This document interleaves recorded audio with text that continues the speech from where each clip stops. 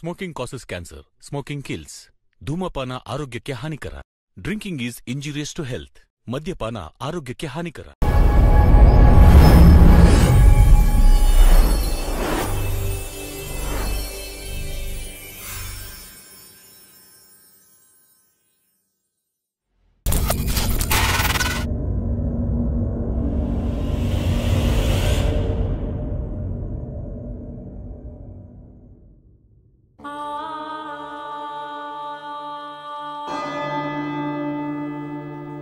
ಸಮಯ ಕಾಯ್ತಾ ಕೂತಿರೋರಿಂದ ದೂರ ಹೋಗ್ಬಿಡುತ್ತೆ.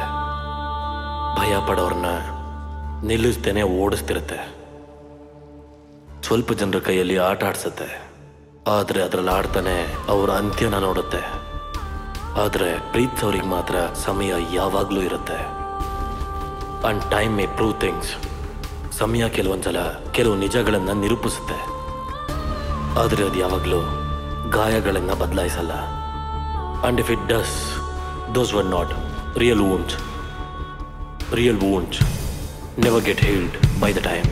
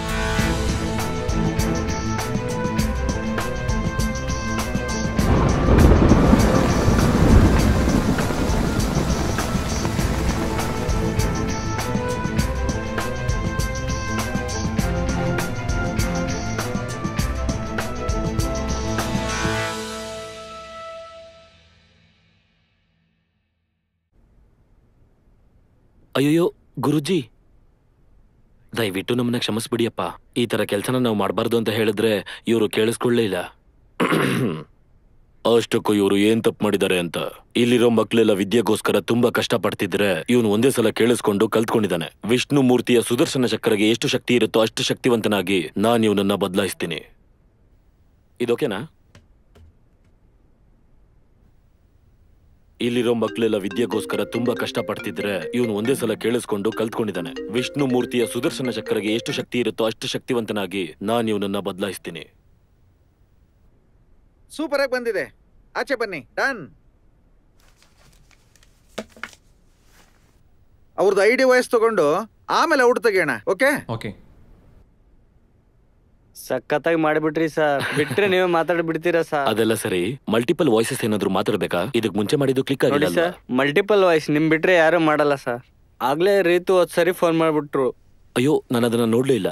ಇವಾಗ ಅವಳನ್ನ ಪಿಕಪ್ ಮಾಡ್ತೀನಿ ಅಂತ ಹೇಳಿದ್ದೆ. 1 ನಿಮಿಷ ಇರು, ಈಗ್ಲೇ ಬರ್ತೀನಿ. ಹಾ, ಹೋಗಿ ಹೋಗಿ. ಹೇ ಸಂಜು, ಎಲ್ಲಿ ಹೋಗಿದ್ಯಾ? ಎಷ್ಟು ಸಲ ಕಾಲ್ ಮಾಡ್ದೆ ಗೊತ್ತಾ? ಒಂದ್ ಇಂಪಾರ್ಟೆಂಟ್ ವಿಷಯ ಹೇಳ್ಬೇಕು ಅಂತಿದ್ದೆ. ಹೇ ಸಾರಿ, ನಿನ್ನೆ ರಾತ್ರಿ ನಾನು ಸ್ಟುಡಿಯೋಗೆ ಬರಕ್ಕಾಗ್ಲಿಲ್ಲ. ಸೊ ಒಂಚೂರು ವರ್ಕ್ ಇತ್ತು, ಈಗ ಫಿನಿಶ್ ಮಾಡಿ ಆಚೆ ಬಂದೆ. Maximum 1 hour. ಬೇಗ ಬಂದ್ಬಿಡ್ತೀನಿ. ನಾನೊಂದ್ ವಿಷಯ ಹೇಳ್ಬೇಕು. ಇಲ್ಲಿ ಚಿಕ್ಕ ಪ್ರಾಬ್ಲಮ್ ಆಗಿದೆ. ನಾನು ಫ್ರೀ ಆಗಕ್ಕೆ ಮಧ್ಯಾಹ್ನ ಆಗ್ಬೋದು. ಮಧ್ಯಾಹ್ನನಾ? ಏನಾಯ್ತು? ಹೇಳ್ತೀನಿ. ನನ್ ಕಾಲೇಜ್ ಎಕ್ಸ್ ಪ್ರೊಫೆಸರ್ ಅರ್ಜೆಂಟ್ ಆಗಿ ಮೀಟ್ ಮಾಡ್ಬೇಕು ಅಂತ ಕಾಲ್ ಮಾಡಿದ್ರು.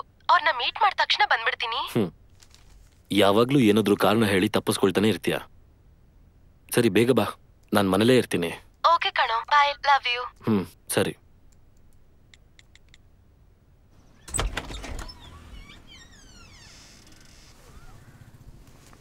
ಅದ್ ಸರಿ, ನೀನ್ ಎಷ್ಟೊತ್ತಿಗೆ ಹೋಗ್ತೀಯಾ? ನಾನು ಹೇಗಿದ್ರು ಮಧ್ಯಾಹ್ನ ಹೊರಡ್ತೀನಿ. ಮಧ್ಯಾಹ್ನನಾ? ಕರೆಕ್ಟ್ ಟೈಮ್ ಹೇಳು. 2 ಗಂಟೆ ಅಥವಾ 3 ಗಂಟೆಗೆ ಹೋಗ್ಬೋದು ಅನ್ಕೊಂಡಿದೀನಿ. ಓಹೋ, ಹಾಗಾದ್ರೆ ನೀನ್ ಹೋಗು. ಆ ಟೈಮಿಗೆ ನಾನ್ ಬರಕ್ ಆಗಲ್ಲ. ಸರಿ ಸರಿ, ನಿನ್ನಿಷ್ಟ. ಆದ್ರೆ ನಿನ್ ಪ್ರೋಗ್ರಾಮ್ ಏನೇ? ಹೇಳದ್ನಲ್ಲ, ಕಾಲೇಜ್ ಪ್ರೊಫೆಸರ್ನ ಮೀಟ್ ಮಾಡ್ಬೇಕು ಅಂತ. ಅದಾದ್ಮೇಲೆ ನಿನ್ಗೆ ಗೊತ್ತಲ್ವಾ, ಅವ್ನ್ ಪ್ಲಾನ್ ಯಾರಿಗೂ ಗೊತ್ತಾಗಲ್ಲ ಅಂತ. ಬಾಯ್. ಓಕೆ ರೀತು, ಬಾಯ್.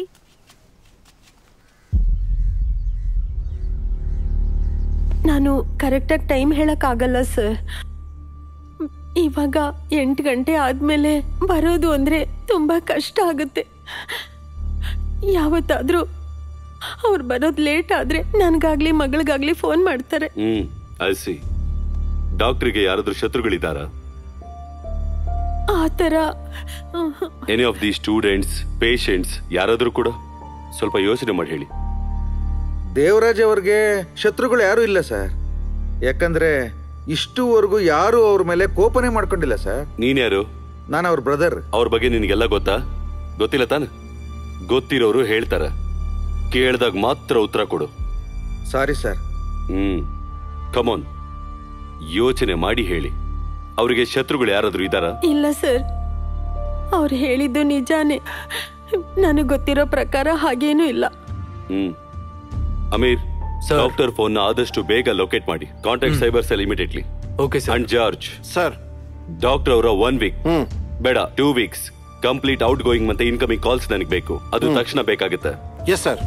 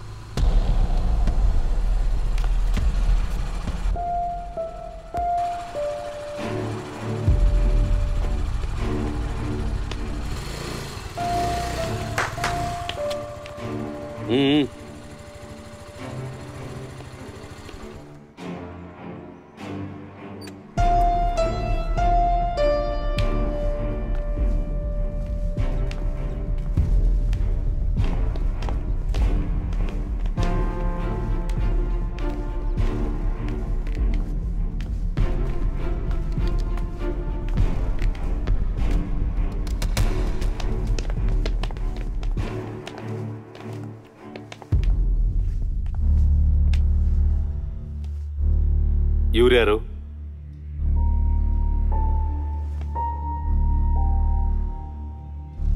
ಆಂಟಿ, ನಾನು ಡಾಕ್ಟರ್ ಅವರು ಹಳೆ ಸ್ಟೂಡೆಂಟ್.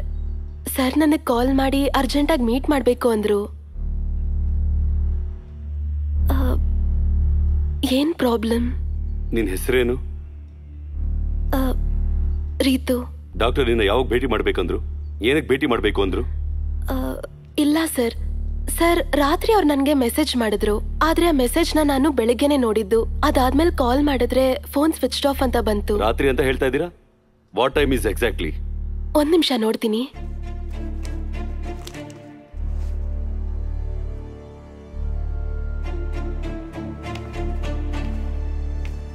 ಸರ್ ಅವರು 11:44ಗೆ ಕಳ್ಸಿದ್ರು.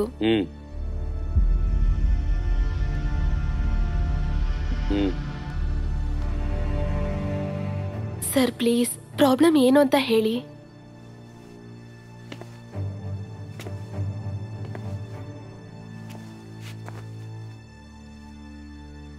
ನಿನ್ನೆ ಈವ್ನಿಂಗ್ ಇಂದ ಡಾಕ್ಟರ್ ದೇವರಾಜ್ ಮಿಸ್ಸಿಂಗ್. ಅದಾದ್ಮೇಲೆ ನಡೆದಿರೋ ಒಂದೇ ಒಂದು ಘಟನೆ ಏನು ಅಂದ್ರೆ ನಿನಗೆ ಬಂದಿರೋ ಈ ಮೆಸೇಜ್ ಮಾತ್ರ. ಮೊದಲು ಕೂತ್ಕೋ.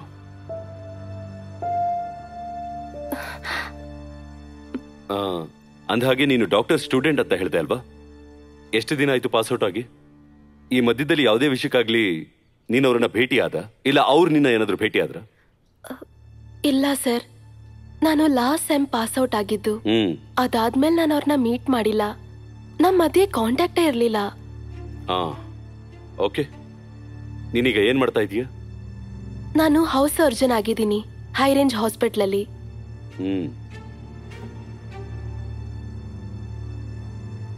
I C. ಮತ್ತೆ ಡಾಕ್ಟರ್ ಯಾಕೆ ನಿನ್ನ ಭೇಟಿ ಮಾಡ್ಬೇಕು ಅಂದ್ರು? ನಿನಗೇನಾದ್ರೂ ಐಡಿಯಾ ಇದೆಯಾ? ಇಲ್ಲ ಸರ್. ನಮ್ ಡಾಕ್ಟರ್ ಈ ರಿತು ಬಗ್ಗೆ ಏನಾದ್ರು ಹೇಳಿದ್ರ? ಇಲ್ಲ ಸರ್, ನಾನು ಇವಳನ್ನ ಮೊದಲನೇ ಸಲ ನೋಡ್ತಾ ಇದ್ದೀನಿ. ಎನಿವೇಸ್, ನನಗೆ ಡಾಕ್ಟರ್ ಅವರ ಫೋಟೋಸ್ ಬೇಕು. ಒಂದು ಕ್ಲೋಸ್, ಇನ್ನೊಂದು ಫುಲ್ ಸೈಜ್.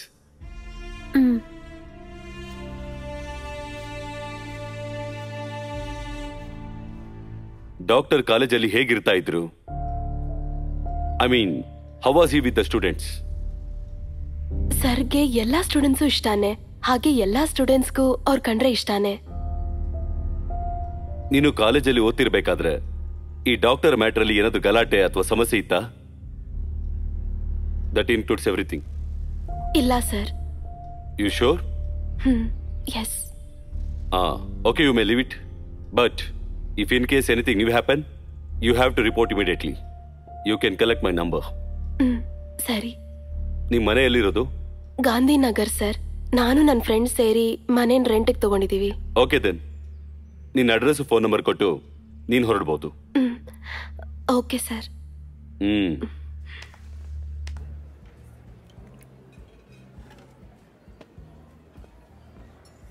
ಇಲ್ಲಿ ನೋಡ್ರಿ, ದಯವಿಟ್ಟು ಆ ವಿಷಯನ ಬಿಟ್ಬಿಡು.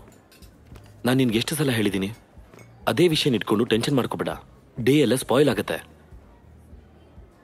ಇಲ್ಲೋಡು, ಅವ್ರು ನಿನ್ಗೆ ಮೆಸೇಜ್ ಮಾಡಿದ್ರು, ಮೀಟ್ ಮಾಡಬೇಕು ಅಂದ್ರು. ಓಕೆ, ನೀನಲ್ಲಿಗೆ ಹೋಗೋ ಅಷ್ಟರಲ್ಲಿ ಅವನಲ್ಲಿಂದ ಹೊರಟೋಗಿದ್ದಾನೆ, ಅದೆಲ್ಲ ಓಕೆ. ಆದ್ರೆ ಅವ್ನು ಯಾಕೆ ಮೆಸೇಜ್ ಮಾಡ್ದ, ಎಲ್ಲಿಗೆ ಹೋದ, ಅದ್ಯಾವುದು ನಮಗೆ ಗೊತ್ತಿಲ್ಲ ಅಲ್ವಾ? ಹೀಗೆ ಗೊತ್ತಿಲ್ಲದೆ ಇರೋ ವಿಷಯದ ಬಗ್ಗೆ ಟೆನ್ಷನ್ ಮಾಡ್ಕೊಂಡು ಟೈಮ್ ವೇಸ್ಟ್ ಮಾಡಬೇಡ. ಮತ್ತೆ ನೀನು ಯಾವ ತಪ್ಪನ್ನು ಮಾಡಿಲ್ಲ ಅಲ್ವಾ? ಹಾಗಿದ್ಮೇಲೆ ಪೊಲೀಸ್ ಎನ್ಕ್ವೈರಿ ಅಂದ ತಕ್ಷಣ ನೀನು ಭಯ ಪಡೋ ಅವಶ್ಯಕತೆ ಇಲ್ಲ. ನನಗೆ ಪೊಲೀಸು ಎನ್ಕ್ವೈರಿ ಇದೆಲ್ಲ ಅಭ್ಯಾಸ ಇಲ್ಲ. ಆದ್ರೆ ವಿಷಯ ಏನಂದ್ರೆ, ನಮ್ ಸರ್ ನಿನ್ನೆ ಈವ್ನಿಂಗ್ ಇಂದ ಮಿಸ್ಸಿಂಗ್ ಆಗಿದ್ರು. ಮತ್ತೆ ನೈಟ್ ಹೇಗ್ ನಂಗೆ ಮೆಸೇಜ್ ಕಳ್ಸಿದ್ರು? ಅಯ್ಯೋ, ನನ್ಗೆ ಹುಚ್ಚಿಡಿಯೋ ತರ ಆಗ್ತಿದೆ. ಅಂದ್ರೆ ಏನು, ಇವತ್ತಿನ ದಿನ ಪೂರ್ತಿ ಹೀಗೆ ಇರ್ತೀಯಾ?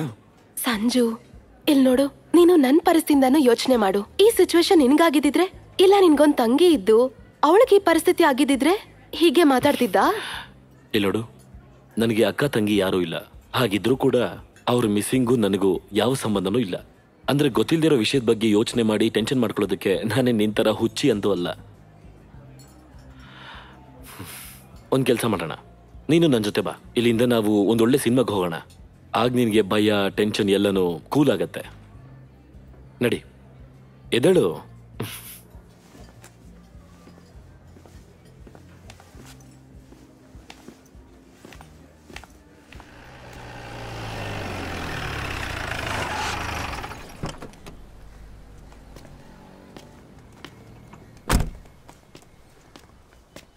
ಯಾ, I know him well. Correct ಆಗಿ ನೀವು ಅವ್ರನ್ನ ಎಷ್ಟು ಗಂಟೆಗೆ ನೋಡಿದ್ರಿ ಅಂತ ನಿಮ್ಗೆ ನೆನಪಿದ್ಯಾ? ಮೇ ಬಿ 5:50 ಆಗಿರುತ್ತೆ, ಇಲ್ಲಾಂದ್ರೆ 5:30. ಅದು ಯೂಶುವಲ್ ಟೈಮ್. ಅದಾದ್ಮೇಲೆ ಬಂದಿಲ್ಲ. V close around that time. ನಿಮಗೆ ಗೊತ್ತಿರೋ ಹಾಗೆ ಡಾಕ್ಟರ್ ದೇವರಾಜ್ ಅವ್ರಿಗೆ ಏನಾದರೂ ಇಶ್ಯೂಸ್ ಇದೆಯಾ? ಅಂದ್ರೆ ನಾನು ಹೇಳ್ತಾ ಇರೋದು ಪ್ರೊಫೆಷನ್ಗೆ ಸಂಬಂಧ ಇಲ್ದ. You know him well, I guess. No sir, ಹಾಗೇನಿಲ್ಲ. Nothing like that. Okay, thanks for your time.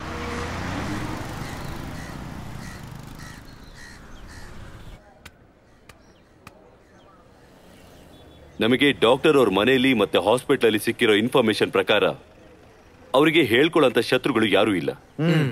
So ಅವ್ರನ್ನ ಯಾರಾದ್ರೂ ಕಿಡ್ನಾಪ್ ಮಾಡಿರ್ತಾರೆ ಅನ್ನೋ ಸಂದೇಹನ ಫಸ್ಟ್ ಆಫ್ ಆಲ್ ನಾವು ರೂಲ್ ಔಟ್ ಮಾಡಬೇಕು.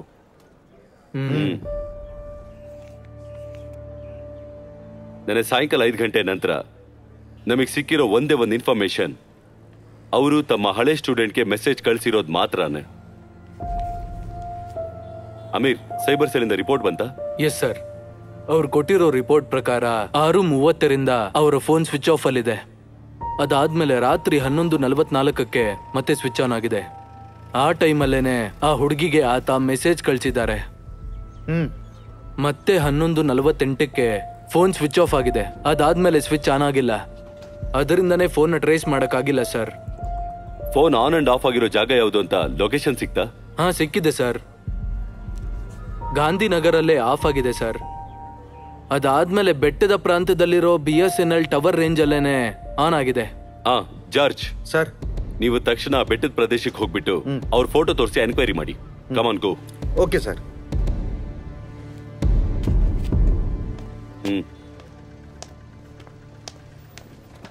ಡಾಕ್ಟರ್, ಕಾಲೇಜ್ ಚೆಕ್ ಮಾಡಿದ್ರ? Anything strange? ನೋ ಸರ್, ಅವರು ಜಾಸ್ತಿ ಫೋನ್ ಮಾಡಿರೋದು ಅವ್ರ ಹೆಂಡತಿಗೆ ಮತ್ತೆ ಮಗಳಿಗೆನೆ. ಇನ್ನೂ ಕೆಲವು ನಂಬರ್ಗಳನ್ನ ವೆರಿಫೈ ಮಾಡಬೇಕು sir. Then make it fast. Yes sir. ಅಂದ ಹಾಗೆ ಆ ಹುಡುಗಿ ನಂಬರ್ ಎಲ್ಲಾದ್ರೂ ಕಾಲೇಜ್ ಇದೆಯಾ? ಅದೇ ಆ ರಿತು. ಚೆಕ್ ಮಾಡಿದೆ ಸರ್. ಕಳೆದ 2 ವಾರದಿಂದ ಯಾವುದೇ ರೀತಿ ಫೋನ್ ಮಾಡಿಲ್ಲ. ಅದರಲ್ಲಿ ಇರೋದು ನಿನ್ನೆ ರಾತ್ರಿ ಬಂದಿರೋ ಮೆಸೇಜ್ ಮಾತ್ರನೇ ಸರ್. ಆ ತರದ ಮೆಸೇಜ್ ಕಳಿಸೋದಕ್ಕೆ ನಾರ್ಮಲ್ ಆಗಿ 2 ಚಾನ್ಸಸ್ ಇರುತ್ತೆ. ಒಂದು, ಅವರು ಆ ಹುಡುಗಿನ ಭೇಟಿ ಮಾಡಬೇಕು ಅನ್ಕೊಂಡಿದ್ದಾರೆ. ಮೆಸೇಜ್ ಅಲ್ಲಿ ಮೆನ್ಷನ್ ಮಾಡಿರುತ್ತಾರೆ ಇವತ್ತು ಬೆಳಿಗ್ಗೆ 10 ಗಂಟೆಗೆ. ಇಲ್ಲ ಅವರು ಮಿಸ್ ಆಗಿದ್ದೀನಿ ಅಂತ ತಿಳಿಸೋದಕ್ಕೆ ಮಾಡಿರ್ಬೇಕೇನೋ. ವಾಟ್ ಎವರ್, ಡಾಕ್ಟರ್ ಕಳಿಸಿರೋ ಈ ಮೆಸೇಜ್ ಹಿಂದಿನ ರಹಸ್ಯ ಏನು ಅಂತ ನಾವು ಕಂಡುಹಿಡಿಬೇಕು. The only hint we have with us.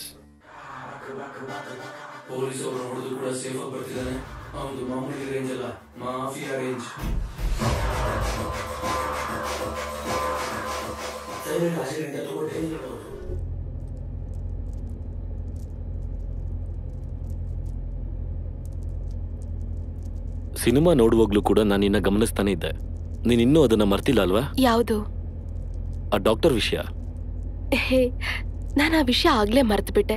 ನಿನಗ್ ಹಾಗ ಅನ್ಸ್ತಿದೆ ಅಷ್ಟೇ. ಇಲ್ಲಿ ನೋಡಮ್ಮ, ನಾನು ನಿನ್ನ ಹೊಸದಾಗಿ ನೋಡ್ತಾ ಇಲ್ಲ. ನನಗೆ ಗೊತ್ತಿದೆ ನೀನ್ ಮರ್ತಿದ್ಯಾ ಇಲ್ವಾ ಅಂತ. ಸುಮ್ಮನೆ ಇರ್ಲಾರ್ದೆ ಮೂಡ್ ಎಲ್ಲ ಸ್ಪಾಯ್ಲ್ ಮಾಡ್ತಿದ್ಯಾ. ಅಯ್ಯೋ, ಒಂದ್ ವಿಷಯ ಮರ್ತದೆ. ಸಿನಿಮಾ ನೋಡಾದ್ಮೇಲೆ ವಿಕ್ಕಿ ಹೇಗಿದೆ ಹೇಳು ಅಂದಿದ್ದ.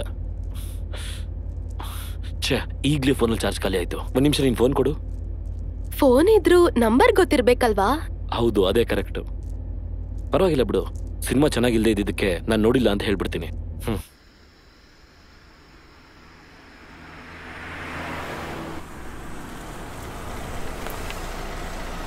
ಅಂದ ಹಾಗೆ ನಿನ್ ಫ್ರೆಂಡ್ ಮನೇಲಿ ಇದ್ದಾಳ?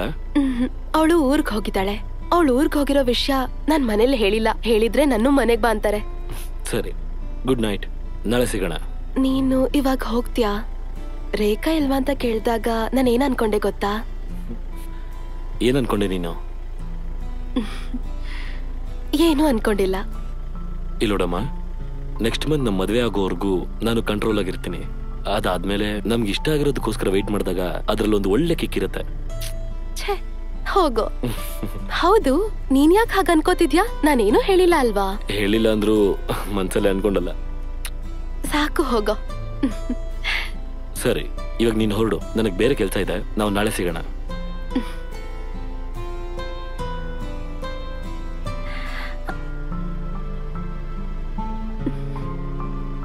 Love you Sanju. Bye.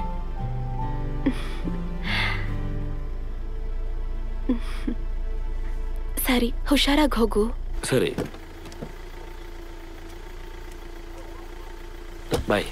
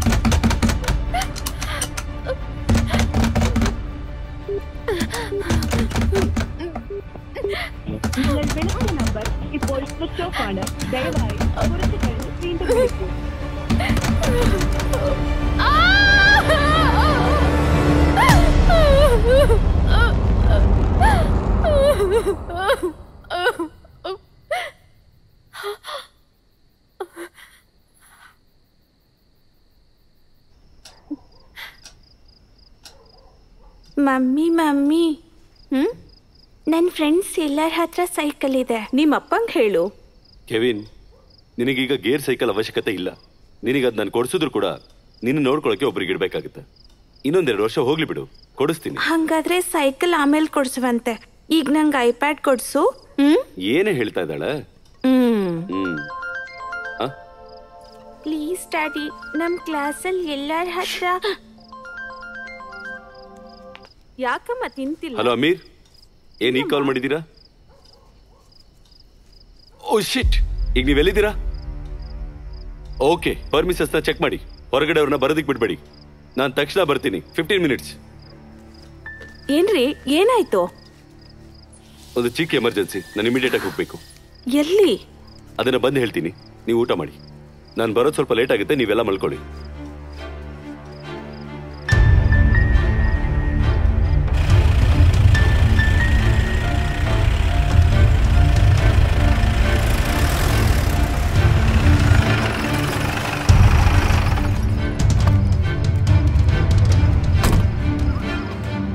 Sir, ಆ ಹುಡುಗಿ ಹೇಳಿಕೆ ಪ್ರಕಾರ ಅವರ ತಲೆ ಈ ಗೋಡೆಗೆ ತಗಲಿ ರಕ್ತದ ಕಲೆ ಆಗಿದೆ. ಓಕೆ,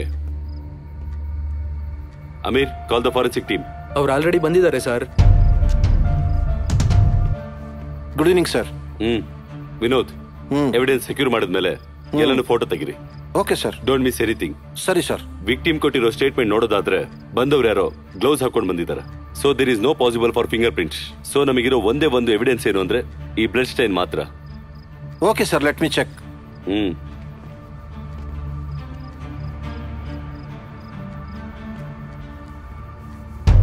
ನಿನ್ನ ಸಾಯಿಸಬೇಕು ಅಂತ ಪ್ರಯತ್ನ ಮಾಡಿರೋ ಆ ವ್ಯಕ್ತಿ ಬಗ್ಗೆ ನೀನು ಇನ್ನೇನಾದ್ರೂ ಹೇಳಕ್ಕಾಗತ್ತಾ?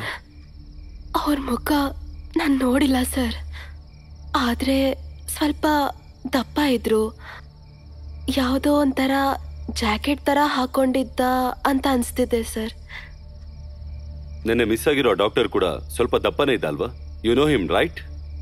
ನೆನ್ನೆ ರಾತ್ರಿ ಅವ್ರು ನಿನಗೆ ಕಳಿಸಿರೋ ಮೆಸೇಜು, ಇವತ್ತು ರಾತ್ರಿ ನಡೆದಿರೋ ಘಟನೆ ನೋಡ್ತಾ ಇದ್ರೆ I feel something is connecting somewhere. What do you think? ಅಂದ್ರೆ ನೀವ್ ಹೇಳ್ತಾ ಇರೋದು ನನ್ನ ಅಟ್ಯಾಕ್ ಮಾಡಿರೋದು ಡಾಕ್ಟರ್ ಅಂತಿದ್ದೀರಾ? But why? ಅದು ನನಗೆ ಗೊತ್ತಿಲ್ಲ. ಸ್ವಲ್ಪ ದಪ್ಪ ಇದ್ದಾನೆ ಅಂತ ಹೇಳಿದೆ ಅಲ್ವಾ? And what about height? Height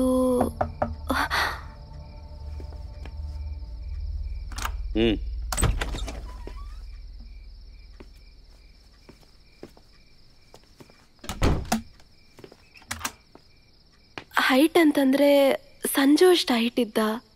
ಇವ್ರು ಯಾರು? ಇವ್ ನನ್ನ ಫಿಯಾನ್ಸಿ ಸರ್, ಸಂಜು ಅಂತ. ಅಂದ್ರೆ ನೀನ್ ಮನೆಗೆ ಬಂದ್ಮೇಲೆ ಇವನಿಗೆ ಫೋನ್ ಮಾಡಿದ್ದ? ಮಾಡಿದ್ದೆ ಸರ್, ಆದ್ರೆ ಇವನ್ ಫೋನ್ ಸ್ವಿಚ್ ಆಫ್ ಆಗಿತ್ತು. ನೀವ್ಯಾಕೆ ಫೋನ್ ಸ್ವಿಚ್ ಆಫ್ ಮಾಡಿ ಇಟ್ಕೊಂಡಿದ್ದೀರಾ? ನಾನು ಸ್ವಿಚ್ ಆಫ್ ಮಾಡಲಿಲ್ಲ ಸರ್. ಮತ್ತೆ ಚಾರ್ಜ್ ಡೌನ್ ಆಗಿ ಅದು ಆಫ್ ಆಗಿದೆ. ನಾನು ಇವಳನ್ನ ಡ್ರಾಪ್ ಮಾಡೋದಕ್ಕೆ ಮುಂಚೆನೆ ಫೋನ್ ಆಫ್ ಆಗಿತ್ತು ಸರ್. ಮನೆಗೆ ಹೋಗಿದ ತಕ್ಷಣ ಚಾರ್ಜ್ ಮಾಡಲ್ವಾ? ಚಾರ್ಜ್ಗೆ ಹಾಕಿದೆ ಸರ್, ಆದ್ರೆ ಆನ್ ಮಾಡೋದು ಬರ್ತಿದೆ. ಮತ್ತೆ ನೀನ್ ಹೇಗೆ ಇಲ್ಲಿಗೆ ಬಂದೆ? ಫೋನ್ ಚಾರ್ಜ್ ಆಗಿ ಆನ್ ಮಾಡಿದ್ಮೇಲೆ ಅವಳದು ಮಿಸ್ ಕಾಲ್ಸ್ ಇತ್ತು ಸರ್. ಅದಾದ್ಮೇಲೆ ನಾನೇ ಫೋನ್ ಮಾಡಿದ್ದೆ ಸರ್. ಆ ಗಾಯ ಏನು ನೆತ್ತಿ ಮೇಲೆ? ಸರ್ ಅದು ಮನೆಯಿಂದ ಆಚೆ ಹೋಗುವಾಗ ವಸ್ತು ಹೊಡ್ಕೊಂಡೆ ಸರ್. ಟೆನ್ಷನ್ ಅಲ್ಲಿ ನೋಡ್ಕೊಳ್ಳಿಲ್ಲ ಸರ್. ಓ, ಇದ್ಯಾವಾಗ ನಡೀತು? ಸ್ವಲ್ಪ ಹೊತ್ತಿಗೆ ಮುಂಚೆ ಸರ್. ಸ್ವಲ್ಪ ಹೊತ್ತಿನ ಮುಂಚೆ ಅಂದ್ರೆ? ರೀತು, ನೀನ್ ಇವನ್ನ ಲಾಸ್ಟ್ ಟೈಮ್ ಭೇಟಿ ಆಗ್ಬೇಕಾದ್ರೆ ಇವನ್ ಹಣೆ ಮೇಲೆ ಗಾಯ ಆಯ್ತಾ? ಇಲ್ಲ ಸರ್.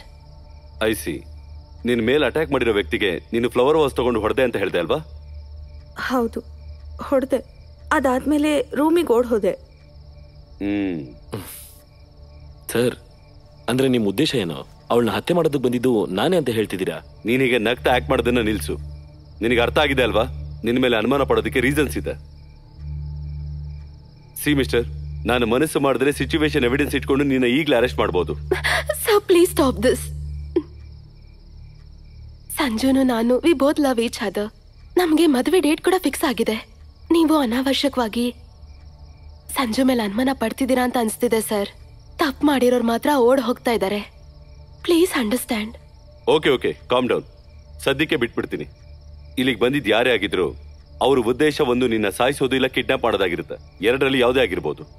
ಇದ್ದಕ್ಕಿದ್ದ ಹಾಗೆ ನಿನ್ನ ಮೇಲೆ ಅಟ್ಯಾಕ್ ಮಾಡಿದಾನೆ ಅಂತಂದ್ರೆ ನಿನಗೆ ಶತ್ರುಗಳು ಯಾರಾದ್ರೂ ಇದಾರೆ ಅನ್ಸುತ್ತಾ? ಇಲ್ಲ ಈ ಮಧ್ಯಕಾಲದಲ್ಲಿ ನಡೆದಿರೋ ಸ್ಟ್ರೇಂಜ್ ಇನ್ಸಿಡೆಂಟ್ ಆ ಥರದ್ದೇನಾದ್ರೂ? ಇಲ್ಲ ಸರ್, ಆ ಥರದ್ದೇನು. It can be anything. ಅದು ಏನೇ ವಿಷಯ ಆಗಿದ್ರು ನನಗೆ ಹೇಳಿ. ಸರ್ ಅದೇನು ಅಂದ್ರೆ, ಗೋನ್, ಏನೇ ವಿಷಯ ಆದ್ರೂ ಹೇಳಿ. ಒಂದ್ 2-3 ತಿಂಗಳು ಹಿಂದೆ ಬಟ್ಟೆ ತಗೊಳಕ್ ಹೋಗಿದ್ದಾಗ ನನ್ಗೂ ಸಂಜುಗೆ ಸಂಬಂಧಪಟ್ಟಿರೋ ಒಂದ್ ಇನ್ಸಿಡೆಂಟ್ ಆಯ್ತು. ಆದ್ರೆ ಅದು ನಿನ್ನ ವಿಷಯನೆಲ್ಲ ಹೇಳಕ್ ಹೋಗ್ಬಿಡ. ಅದೆಲ್ಲ ಅವತ್ತೇ ಅಲ್ಲಿಗೆ ಮುಗ್ದೋಗಿದೆ. ಬಾಯ್ ಮುಚ್ಚು. ಅವಶ್ಯಕತೆ ಇದೆಯೋ ಇಲ್ಲ ಅಂತ ನೀನ್ ಡಿಸೈಡ್ ಮಾಡಿದ್ರೆ ನಾವೇನಿಲ್ಲಿ ಕಿತ್ತಾಕಕ್ ಬಂದಿದೀವಾ? ಕೇಳಿದಾಗ ಮಾತ್ರ ಉತ್ತರ ಹೇಳ್ಬೇಕು. ಸುಮ್ನೆ ಬಾಯ್ ಬಿಟ್ರೆ ಸಾಯಿಸ್ಬಿಡ್ತೀನಿ. Sorry sir. Okay, now tell me about incident. ಕಣ್ಣಿಗೆ ಕಟ್ಟೋ ಹಾಗೆ ನನಗೆ ಹೇಳ್ಬೇಕು. ಅರ್ಥ ಆಯ್ತಾ? ನಾನು ಹೇಳ್ತೀನಿ ಸರ್.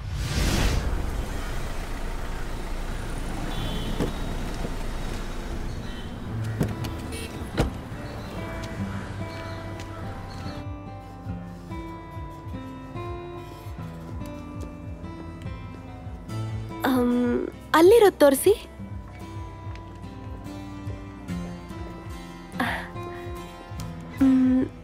ಇದು ಹೇಗಿದೆ? ಮತ್ತೆ ಶುರು ಮಾಡಿದ್ಲು. ನಿನ್ ಸೆಲೆಕ್ಷನ್ ತುಂಬಾ ಚೆನ್ನಾಗಿರುತ್ತೆ. ಹೋಗಿ ಸೈಜ್ ಆಗುತ್ತೆ ಇಲ್ವಾ ಅಂತ ನೋಡು. ರೀತು ಬೇಗ ಬಾ, ನನಗೆ ಬೇರೆ ಕೆಲಸ ಇದೆ. ಹಲೋ, ಹುಡುಗಿರ್ ಜೊತೆ ಶಾಪಿಂಗ್ ಬಂದಾಗ ಸ್ವಲ್ಪ ಪೇಷನ್ಸ್ ಇಂದ ಇರ್ಬೇಕು. ಮಾತಾಡ್ಕೊಂಡು ಇಲ್ಲೇ ಇರು. 1 ಮಿನಿಟ್ ಅಲ್ಲಿ ಬರ್ತೀನಿ. ನೀನ್ ಅಲ್ಲೇ ಇರು, ಮತ್ತೆ ಬರ್ಬೇಡ.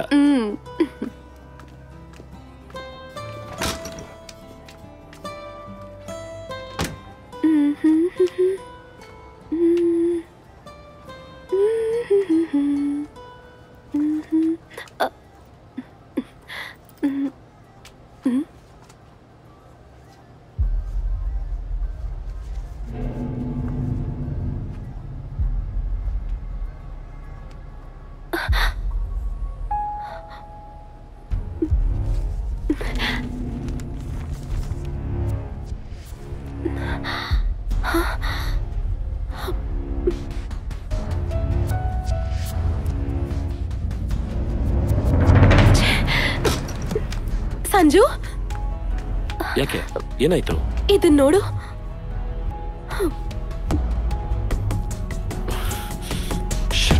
ಏನಾಯ್ತು? ಏನ್ ಸರ್ ಪ್ರಾಬ್ಲಮ್?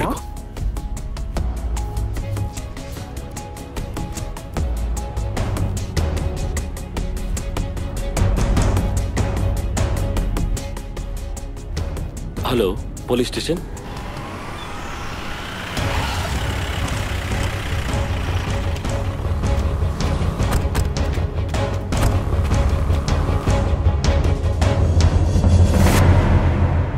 ಈ ಫೋನ್ನ ಇಲ್ಲಿ ಪರ್ಫೆಕ್ಟ್ ಆಗಿ ಇಟ್ಟಿದ್ದಾರೆ ಅಂದ್ರೆ ಇಲ್ಲಿ ಕೆಲಸಗಾರ ಇರಬೇಕು.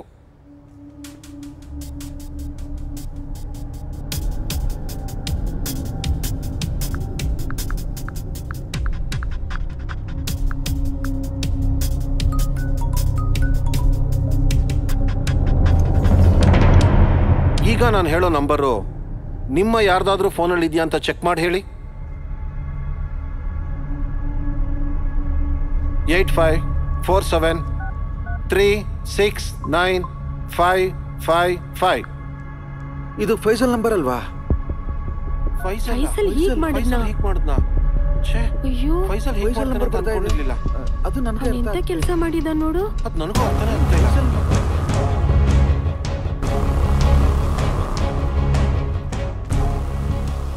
ಹಾಗಾದ್ರೆ ನೀನಾ ಅದು?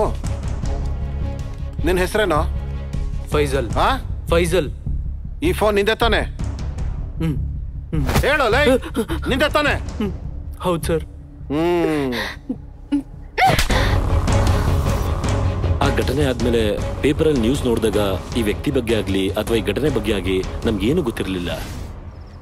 ನಾನು ಕೂಡ ಎನ್ಕ್ವೈರಿ ಮಾಡ್ತೀನಿ ಬಿಡು. ಇನ್ಮೇಲೆ ನೀವು ಒಂಟಿಯಾಗಿರ್ಬೇಡಿ. ನಿಮ್ಮ ಮನೆಯವ್ರಿಗೆ ನಡೆದಿದ್ದ ವಿಷಯ ಹೇಳಿ ಬಂದು ಯಾರನ್ನಾದ್ರೂ ಕರ್ಕೊಂಡು ಹೋಗೋದಕ್ಕೆ ಹೇಳು. ಅಲ್ಲಿವರೆಗೂ ಇಬ್ಬರು ಕಾನ್ಸ್ಟೇಬಲ್ಗಳನ್ನ ಇಡಿ. Okay sir. ನಾಳೆ ಊರಿಂದ ಯಾರಾದ್ರೂ ಬಂದ್ರೆ ಅವ್ರನ್ನ ಸ್ಟೇಷನ್ಗೆ ಕರ್ಕೊಂಡು ಬನ್ನಿ. ನಿನ್ ಮೇಲೆ ಅಟ್ಯಾಕ್ ಮಾಡಿದ್ ಯಾರಂತ ಗೊತ್ತಾಗೋವರೆಗೂ ನೀನು ಊರಲ್ಲೇ ಇರು, ಅದೇ ಸೇಫ್. ಅಮೀರ್ ಸರ್, ಇವ್ರು ಹೇಳಿರೋ ಸೇಲ್ಸ್ ಮ್ಯಾನ್ ರಿಪೋರ್ಟ್ ನನಗೆ ಇಮಿಡಿಯೇಟ್ ಆಗಬೇಕು. Okay sir. ಅವನಿಗೆ ಜೈಲಲ್ಲಿದ್ರೆ ಯಾವ ಜೈಲ್, ಯಾವ ಏರಿಯಾ ಬೇಗ ನನಗೆ ಗೊತ್ತಾಗ್ಬೇಕು. Okay sir. ಓಕೆ.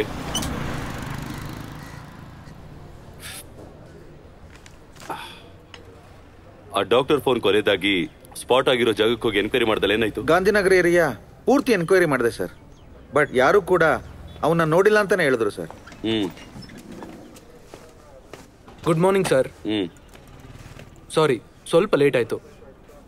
ಈ ಫೈಸಲ್ ಅನ್ನೋನು ಹೋದ ಸೆಪ್ಟೆಂಬರ್ ಜೈಲ್ಗೆ ಹೋಗಿ 3 ತಿಂಗಳು ಅಲ್ಲೇ ಇದ್ದ. ಅಷ್ಟೇ ಅಲ್ಲದೆ ಈ ತಿಂಗಳು 11ನೇ ತಾರೀಕು ಬೇಲಿಂದ ಹೊರಗಡೆ ಬಂದಿದ್ದಾನೆ. 11ನೇ ತಾರೀಕು ಅಂದ್ರೆ ಈ 11ನೇ ತಾರೀಕು 4 ದಿನದ ಹಿಂದೆನಾ? ಹೌದು ಸರ್, ಹೋದ ಸೋಮವಾರ. I C. ಹಾಗಿದ್ರೆ ಅವನ್ನ ನಾವು ಹಿಡಿಬೇಕು ಸರ್. ಅದಾದ್ಮೇಲೆ ಅವನಿಗೆ ಮೆಂಟಲ್ ಪ್ರಾಬ್ಲಮ್ ಬಂದಿದೆ ಅಂತ ಜೈಲಲ್ಲಿ ಕೌನ್ಸಿಲಿಂಗ್ ಮಾಡಿರೋ ಡಾಕ್ಟರ್ ಹೇಳಿದ್ರು ಸರ್. ಅಮೀರ್, ಅವ್ರ ಅಡ್ರೆಸ್ ಇದೆಯಾ? ಅಡ್ರೆಸ್ ಕಲೆಕ್ಟ್ ಮಾಡಿದ್ದೀನಿ ಸರ್.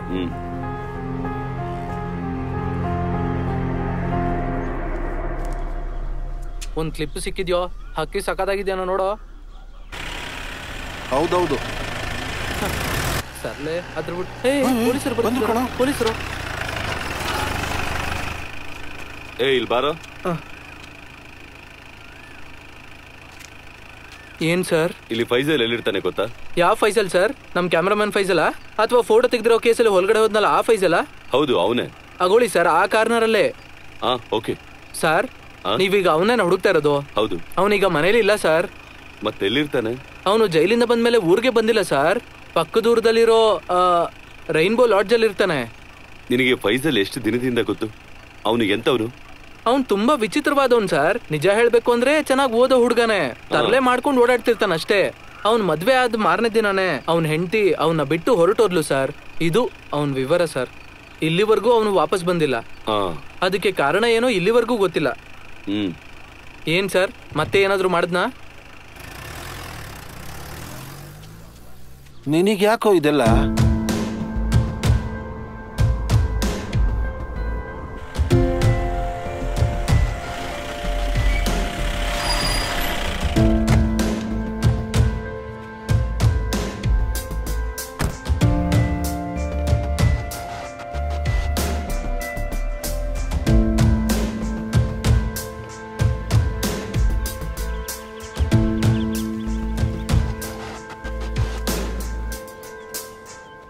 ಇಲ್ಲಿ ಫೈಸಲ್ ಅಂತ ಒಬ್ಬ ಇರ್ತಾನಲ್ವಾ?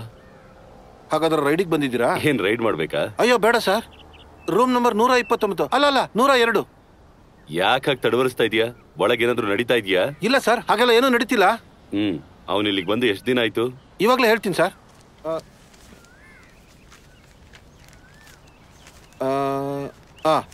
ಈ ವಾರ 11ನೇ ತಾರೀಕು. ಏನಾದ್ರು ಸಮಸ್ಯೆ ಇದೆಯಾ ಸರ್? ನೆನ್ನೆ ಫುಲ್ ಡೇ ಅವ್ನು ಇಲ್ಲೇ ಇದ್ನಾ? ನಿಜ ಹೇಳ್ಬೇಕು ಅಂದ್ರೆ ಅವ್ನು ನೋಡಿದ್ರೆ ನನಗೆ ಸಂದೇಹ ಬರ್ತಾ ಇತ್ತು. ನೀನ್ ಸರ್ಟಿಫಿಕೇಟ್ ಕೊಡಬೇಕಾಗಿಲ್ಲ, ನಾನು ಕೇಳಿದ ಆನ್ಸರ್ ಹೇಳು. ಅದಲ್ಲ ಸರ್, ಅವ್ನು ಯಾವಾಗ್ಲೂ ರೂಮ್ ಲಾಕ್ ಮಾಡ್ಕೊಂಡು ಒಳಗಡೆನೆ ಇರ್ತಾನೆ. ಅದಾದ್ಮೇಲೆ ನಿನ್ನೆ ರಾತ್ರಿ ಸ್ವಲ್ಪ ಲೇಟಾಗಿ ಬಂದ. ಟೈಮ್ ನೆನಪಿದೀಯಾ? ಸರಿಯಾಗಿ ಗೊತ್ತಿಲ್ಲ ಸರ್, ನಾನು ನಿದ್ದೆ ಮಾಡ್ಬಿಟ್ಟಿದ್ದೆ. ಅವ್ನು ಬಂದ ಅಂತ ಗೊತ್ತು ಅಷ್ಟೇ. ಅವ್ನ ರೂಮ್ ನಂಬರ್ ಎಷ್ಟು ಅಂತ ಹೇಳ್ದ? 102 ಸರ್.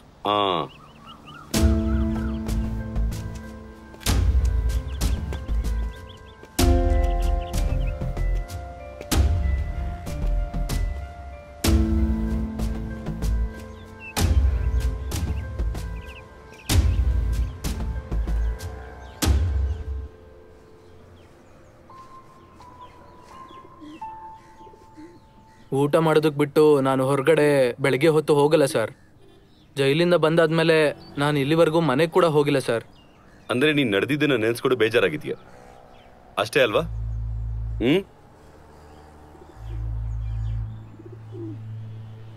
ಸರಿ, ಅದನ್ನ ಬಿಟ್ಟಾಕು. ನೆನ್ನೆ ರಾತ್ರಿ 7 ಗಂಟೆಯಿಂದ ನೀನ್ ಎಲ್ಲಿದ್ದೆ? ಎಲ್ಲಿಗೆ ಹೋಗಿದ್ದೆ? ಏನ್ ಮಾಡ್ದೆ? ಎಲ್ಲ ಕ್ಲಿಯರ್ ಆಗಿ ಹೇಳು. ನಿನ್ನೆ ರಾತ್ರಿ ನಾನೊಂದು ಸಿನಿಮಾಗೆ ಹೋಗಿದ್ದೆ ಸರ್. ಯಾವ ಸಿನಿಮಾ? ಮಾಸ್ ಸಿನಿಮಾಗೆ ಹೋಗಿದ್ದೆ. ಯಾವ ಥಿಯೇಟರ್? ಕೊಡ್ಗೆಹಳ್ಳಿಲಿರೋ ಶ್ರೀದೇವಿ ಥಿಯೇಟರ್. ಅವತ್ತಿನ ಪೊಲೀಸಿಗೆ ಹಿಡ್ಕೊಟ್ಟಿದ್ದ ಹುಡುಗಿನ ಯಾವತ್ತಾದ್ರೂ ಎಲ್ಲಾದ್ರೂ ನೋಡಿದ್ಯಾ? ಇಲ್ಲ. ನಿಜಾನ ಸರ್? ಅಷ್ಟಕ್ಕೂ ಏನ್ ವಿಷಯ ಅಂತ ಹೇಳಿ ಸರ್. ಕೇಳ್ತಿದ್ದೀನಿ ತಾನೇ, ಹೇಳು. ನಾನ್ ನೋಡಿಲ್ಲ ಸರ್. ನಿನಗೆ ಡ್ರೈವಿಂಗ್ ಲೈಸೆನ್ಸ್ ಇದೆಯಾ? ಇದೆ. ಎಲ್ಲಿ?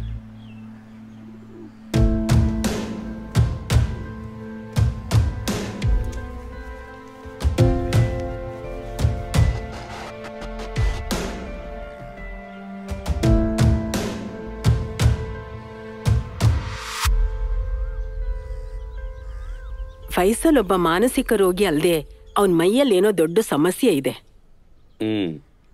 ಲೈಕ್ ಫೋನ್ ಮೇಲ್ಯಾ ಅದೊಂದು ಕಾಯಿಲೆ. ನಮ್ಮೆಲ್ರಿಗೂ ಈ ತರ ಇರೋದು ಸಹಜಾನೇ.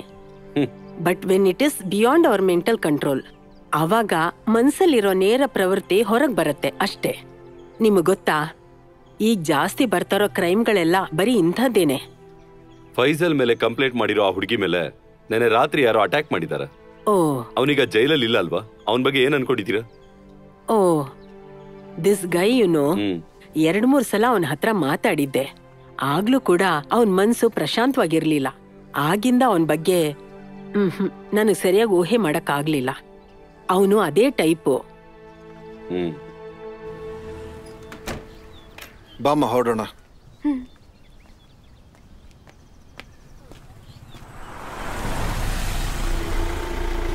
ಸಂಜಯ್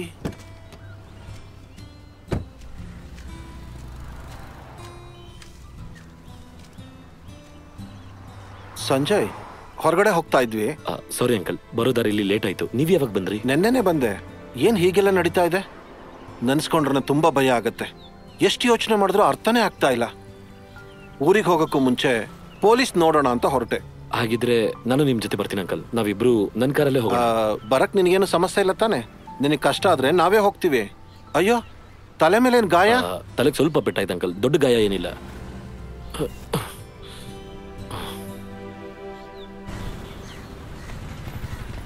ನನ್ನ ನೀವು ನಂಬಿ, 2 ದಿನದಲ್ಲಿ ಏನ್ ನಡೀತು ಅಂತ ಹೇಳಿ ನಾನು ನಿಮಗೆ ಪೂರ್ತಿಯಾಗಿ ವಿವರಿಸ್ತೀನಿ. ನನಗೆ ಸಾಧ್ಯ ಅದು. ಅಲ್ಲಿವರೆಗೂ ಈ ಹುಡುಗಿ ಸೇಫ್ ಅಂಡ್ ಪ್ಲೇಸ್ ಅಲ್ಲಿ ಇರಬೇಕು. ಸರ್, ನಿನ್ನೆ ನಾನು ಹೇಳಿದ್ದ ಆ ಸೇಲ್ಸ್ಮನ್ ವಿಷಯ ಏನಾಯ್ತು? ನಾನು ಎನ್ಕ್ವೈರಿ ಮಾಡಿದೆ. ಅವನು 5 ದಿನಗಳ ಹಿಂದೆ ಬೇಲಿಂದ ಹೊರಗಡೆ ಬಂದಿದ್ದಾನೆ. ಅಷ್ಟಕ್ಕೂ ಅವನೇ ಇವ್ರ ಮೇಲೆ ಅಟ್ಯಾಕ್ ಮಾಡಿದ್ದಾನೆ ಅಂತ ನಾವು ಖಚಿತವಾಗಿ ಹೇಳಕ್ಕಾಗಲ್ಲ. ನೀವು ಅವನ ಬಗ್ಗೆ ಭಯ ಬೀಳೋ ಅವಶ್ಯಕತೆ ಇಲ್ಲ. ಅವನು ಪೊಲೀಸ್ ಸರ್ವೆಲೆನ್ಸ್ ಅಲ್ಲಿ ಇದ್ದಾನೆ. ರಿತು, ನಿಮ್ ಪ್ರೊಫೆಸರ್ ಆ ದೇವರಾಜ್ ಬಗ್ಗೆ ಇನ್ವೆಸ್ಟಿಗೇಟ್ ಮಾಡ್ತಾ ಇದ್ದೀನಿ. ನನಗೆ ಏನೇ ಇನ್ಫಾರ್ಮೇಶನ್ ಸಿಕ್ಕಿದ್ರು ಕೂಡ ನಿಮಗೆ ತಿಳಿಸ್ತೀನಿ. ನೀವು ಭಯ ಪಡೋ ಅವಶ್ಯಕತೆ ಇಲ್ಲ. ನೀವೀಗ ಹೊರಡ್ಬೋದು. ಸರ್, ಎಂಥ ಪರಿಸ್ಥಿತಿನಲ್ಲೂ ಇದಕ್ಕೆ ಕಾರಣ ಯಾರು ಅಂತ ಕಂಡುಹಿಡೀರಿ. ಆಗ್ಲೇ ನಾನು ನನ್ನ ಮಗಳು ಆಗ್ಲೇ ಶಾಂತಿಯಿಂದ ಇರೋದಕ್ಕೆ ಸಾಧ್ಯ. It's my request sir. Sure, ನನಗೆ ಅರ್ಥ ಆಯ್ತು. ಸರಿ, ಹಾಗಿದ್ರೆ ನಾವಿನ್ನು ಹೊರಡ್ತೀವಿ ಸರ್. ವೆಯ್ಟ್, ಈ ಸಂಜೆ ನಿಮಗೆ ಯಾವಾಗಿಂದ ಗೊತ್ತು?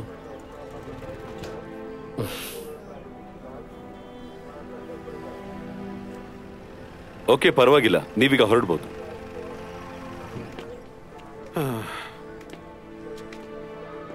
ಸಂಜಯ್ 1 ಮಿನಿಟ್, ನೀವು ಹೋಗಿ. ಸಂಜಯ್, ನಿನ್ ಬ್ಲಡ್ ಗ್ರೂಪ್ ಏನು? ನಂದ sir, B positive. Driving licence ಇದೆಯಾ? ಇದೆ sir. Show me.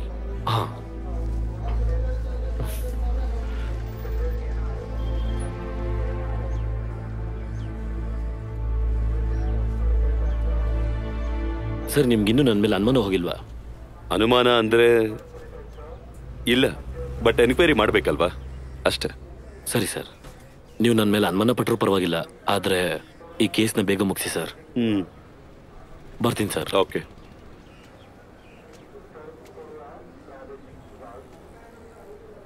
Doctor Devaraj missing ಕೇಸಲ್ಲಿ ಇಲ್ಲಿವರೆಗೂ ನಮಗೆ ಸರಿಯಾದ ಒಂದು ಲೀಡ್ ಪಾಯಿಂಟ್ ಕೂಡ ಸಿಕ್ಕಿಲ್ಲ. ಇವತ್ತಿಗೆ 2 ದಿನ ಆಯ್ತು. ಅವರೊಬ್ರು ಸೀನಿಯರ್ ಡಾಕ್ಟರ್ ಆಗಿರೋದ್ರಿಂದ ಮೇಲಿಂದ ಪ್ರೆಷರ್ ಇರುತ್ತೆ. SP ಇಂದ ಹೆಡ್ ವರ್ಗೂ ಎಲ್ರು ಏನಾಯ್ತು ಅಂತ ಕೇಳ್ತಾರೆ. ಅಷ್ಟೇ ಅಲ್ಲದೆ ಈಗ ಆ ಹುಡುಗಿ ಮನೇಲಿ ನಡೆದಿರೋ ಒಂದು ಇನ್ಸಿಡೆಂಟ್, ಆ ಡಾಕ್ಟರ್ ಮಿಸ್ ಆಗಿರೋ ರಾತ್ರಿ ದಿನ ಅವ್ರು ಕಳಿಸಿರೋ ಮೆಸೇಜ್ ಇಟ್ಕೊಂಡು ನೋಡ್ತಾ ಇದ್ರೆ ಈ 2 ಇನ್ಸಿಡೆಂಟ್ಗೆ ಏನೋ ಕನೆಕ್ಷನ್ ಇದ್ದಾಗಿದೆ. ಬಟ್ ಸರ್, ರೀತು ಮನೆಗೆ ಬಂದಿದ್ದು ಡಾಕ್ಟ್ರೇ ಆಗಿದ್ರೆ ರೀತು ಕೇಳೋದಕ್ಕೆ ಒಂದು ಕಾರಣ ಇರುತ್ತಲ್ವಾ ಸರ್? ಅವರಿಬ್ರು ಮಧ್ಯೆ ಏನೂ ಇಲ್ಲ ಅಂತ ಅವರೇ ಹೇಳಿದ್ರಲ್ಲ ಸರ್. ಅದು ಮಾತ್ರ ಅಲ್ಲ, ನಾವು ಅವ್ರ ಕಾಲ್ ಲಿಸ್ಟ್ ಎಲ್ಲ ಚೆಕ್ ಮಾಡಿದ್ದೀವಿ. ಹಾಗೆ ಆ ಡಾಕ್ಟರ್ ಬಗ್ಗೆ ಅವ್ರ ಕೊಲೀಗ್ಸು ಅವ್ರಿಗೆ ಗೊತ್ತಿರೋರ ಬಗ್ಗೆ ಎಲ್ಲ ವಿಚಾರಣೆ ಮಾಡಿದೀವಲ್ಲ. ಅವ್ರ ಹೆಂಡತಿ ಮಕ್ಳು ಹೇಳ್ತಾ ಇದ್ರು ಅವ್ರ ಕುಟುಂಬನೇ ಜೀವನ ಅಂತ ಬದುಕ್ತಾ ಇದ್ರು ಅಂತ. ಅವ್ರು ಯಾಕೆ ಸರ್ ಹೀಗೆಲ್ಲ ಮಾಡ್ತಾರೆ?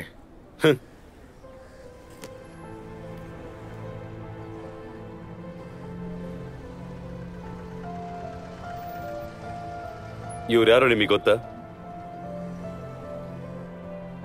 ಇವ್ರನ್ನ ನೋಡ್ತಾ ಇದ್ರೆ ನಿಮ್ಗೆ ಏನ್ ಅನಿಸ್ತಾ ಇದೆ? ಆಥರ್ ಲೀ ಅಲನ್ 1962ರಲ್ಲಿ 26 ವರ್ಷದ ಇವನ್ ಹೆಂಡತಿ ಕ್ಯಾನ್ಸರ್ ಇಂದ ಸತ್ತು ಹೋದ್ಲು. ಅವಳ ಮೇಲೆ ಇದ್ದಿದ್ದ ಪ್ರೀತಿಯಿಂದ ಅವನ್ ಇನ್ನೊಂದು ಮದ್ವೆ ಆಗ್ಲಿಲ್ಲ. ಹೆಂಡತಿ ನೆನಪಿಗೋಸ್ಕರ ಅವ್ರ ತರದ ಕ್ಯಾನ್ಸರ್ ಪೇಷಂಟ್ಗಳಿಗಾಗಿ ಟೋಟಲ್ 12 ರಿಹ್ಯಾಬಿಲಿಟೇಷನ್ ಸೆಂಟರ್ನ ಪ್ರಾರಂಭಿಸಿದ್ರು. 1989ರಲ್ಲಿ ಕೋರ್ಟ್ ಇವನಿಗೆ ಮರಣ ಶಿಕ್ಷೆ ವಿಧಿಸ್ತು. ಯಾಕಂತ ನಿಮಗೆ ಗೊತ್ತಾ? ಆ ಕಾಲದಲ್ಲಿ ನ್ಯೂ ಜೆರ್ಸಿಯಲ್ಲಿ ಮಿಸ್ ಆಗಿರೋ 12 ವರ್ಷದಿಂದ 20 ವರ್ಷದ ವಯಸ್ಸಿನ 12 ಜನ ಹುಡುಗಿರ್ನ ಇವನು ಅಮಾನುಷವಾಗಿ ರೇಪ್ ಮಾಡಿ ಕೊಂದಿದ್ನಂತೆ. ನಾನಿದ್ದನ್ನ ಯಾಕೆ ಹೇಳ್ತಾ ಇದ್ದೀನಿ ಅಂದ್ರೆ, ನಾವು ಯಾರನ್ನೇ ಆಗ್ಲಿ ಮುಖ ನೋಡಿ ಮಣೆ ಹಾಕಬಾರ್ದು ಅಂತ ಹೇಳೋದಿಕ್ಕೆ. I never judge summon with a looks. So ಈಗ ನಮ್ಮ ಈ ಕೇಸಲ್ಲಿ ನಮಗೆ ಮುಖ್ಯವಾಗಿ 3 ಜನ ಪ್ರೈಮರಿ ಸಸ್ಪೆಕ್ಟ್ಸ್ ಇದ್ದಾರೆ. ಒಬ್ರು ರಿತು ಪ್ರೊಫೆಸರ್, ಈಗ ಮಿಸ್ ಆಗಿರೋ doctor Devaraj.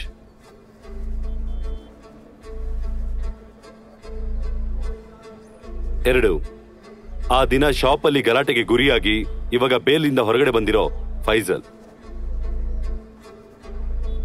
3 Ritu boy friend ಮತ್ತೆ ಫಿಯಾನ್ಸಿ ಆಗಿರುವಂತ ಸಂಜಯ್. ಈ 3 ಜನಕ್ಕೂ ಇರುವಂತಹ ಒಂದು ಕಾಮನ್ ಲಿಂಕ್ ರೀತು. ಸರ್, ಫೈಜಲ್ನ ದೇವರಾಜ್ನ ನಾವು ಅನುಮಾನ ಪಡ್ಬೋದು. ಅದಕ್ಕೆ ಬೇಕಾಗಿರೋ ರೀಸನ್ಸ್ ನಮ್ಮ ಹತ್ರ ಇದೆ.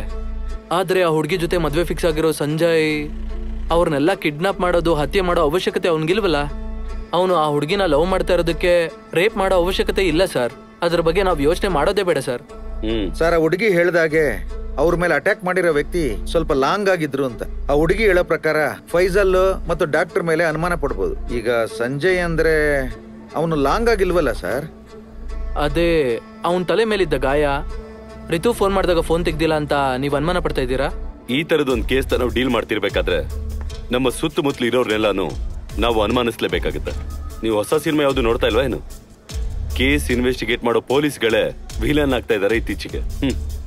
ಸಂಜಯ್ ಬಗ್ಗೆ ನೀವು ಹೇಳಿರೋ ಒಂದು ವಿಷಯನ ನಾನು ಒಪ್ಕೋತೀನಿ. ಅವನು ಆದಷ್ಟು ಬೇಗ ರಿತುನ ಮದ್ವೆ ಆಗೋನಿತಾನೆ. ಅವನು ಈ ತರ ಮಾಡೋ ಅವಶ್ಯಕತೆನೂ ಇಲ್ಲ. ಅವನು ದಪ್ಪ ಕೂಡ ಇಲ್ಲ, ಅದು ಓಕೆ. ನಾನು ಅವನನ್ನ ಅನುಮಾನಿಸೋದಕ್ಕೆ ಒಂದೇ ಕಾರಣ, ಅಲ್ಲಿವರೆಗೂ ಇಲ್ದೇ ಇರುವಂತ ಆ ಪೆಟ್ಟು, that one on his four head, ಇದಕ್ಕಿದ್ದ ಹಾಗೆ ಹೇಗೆ ಬಂತು? ಅದಕ್ಕೆ ಅವನು ಕೊಟ್ಟ ಎಕ್ಸ್ಪ್ಲನೇಷನ್, ಅದ್ರ ಬಗ್ಗೆ ಎಷ್ಟೇ ಯೋಚನೆ ಮಾಡಿದ್ರು ಕೂಡ ಐ ಕಾಂಟ್ ಡೈಜೆಸ್ಟ್ ದಟ್. ಅಷ್ಟೇ ಅಲ್ಲ, ಚಾರ್ಜ್ ಇಲ್ಲದೆ ಸ್ವಿಚ್ ಆಫ್ ಆದ ಫೋನ್, ಮತ್ತೆ ನಾವು ಅದನ್ನ ಚಾರ್ಜಿಗೆ ಹಾಕಿದ ತಕ್ಷಣ ಸ್ವಿಚ್ ಆನ್ ಮಾಡ್ತೀವಿ. ಹೌದ್ ತಾನೆ? ನಿಮಗೇನ್ ಅನಿಸ್ತಾ ಇದೆ? ಅದು ಕರೆಕ್ಟೇ ಸರ್. ಆ ರೀತಿ ಹೇಳೋದಕ್ಕೂ ಆಗಲ್ಲ ಸರ್. ನಾನು ಆ ತರ ತುಂಬಾ ಸಲ ಮರ್ತೋಗಿದ್ದೀನಿ ಸರ್. ಅದು ನಿಜಾನೇ. ಈ ಒಂದು ವಿಷಯನ ಇಟ್ಕೊಂಡು ನಾವೇನು ಹೇಳೋದಕ್ಕಾಗೋದಿಲ್ಲ. ಕಾರಣ we are all human beings. ಯಾವಾಗ್ಲಾದ್ರೂ ಮರುವು ಅಪಾಯ ನಡಿಬಹುದು. ತುಂಬಾ ಕನ್ಫ್ಯೂಷನ್ ಆಗಿದೆ ಸರ್. ಇದ್ರ ಹಿಂದೆ ಯಾರಿದ್ದಾರೆ ಅಂತ ಕಂಡು ಹಿಡಿಯೋದಿಕ್ಕೆ ನಮಗಿರೋದು ಎರಡೇ ದಾರಿ. ಕ್ರೈಮ್ ಸೀನ್ ಅಲ್ಲಿ ನಮಗೆ ಸಿಕ್ಕಿರೋ ಬ್ಲಡ್ ಸ್ಟೈನ್ ಗ್ರೂಪ್. ನಮ್ಮ ಸಸ್ಪೆಕ್ಟ್ಸ್ ಅಲ್ಲಿ ಯಾರ ಜೊತೆನಾದ್ರೂ ಮ್ಯಾಚ್ ಆದ್ರೆ ನಾವು ಹುಡುಕ್ತಾರೋ ಕ್ರಿಮಿನಲ್ ಅವನೇ.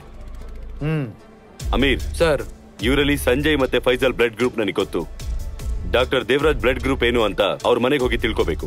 And make sure you know it trust ವರ್ತಿ source. Okay sir.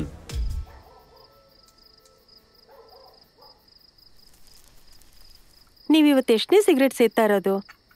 ಇದೆಲ್ಲ ನಿಲ್ಸಿದ್ರಿ, ಮತ್ತೆ ಶುರು ಮಾಡಿದ್ರಾ?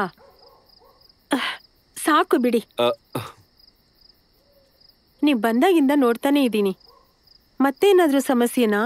ನಾನು ಡಾಕ್ಟರ್ ಕೇಸ್ ಬಗ್ಗೆ ಯೋಚನೆ ಮಾಡ್ತಾ ಇದ್ದೆ.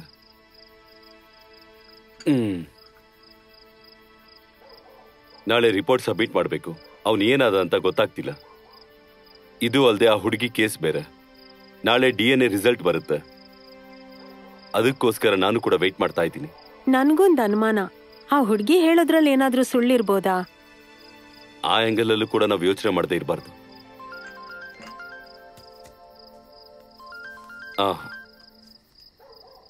Hello?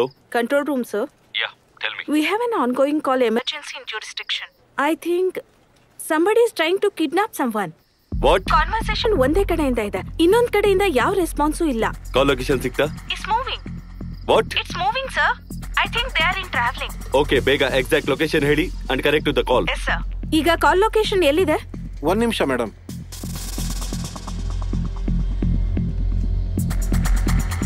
ಹಾ, ಆ ಪ್ಲೇಸೇ. Come on, zoom in.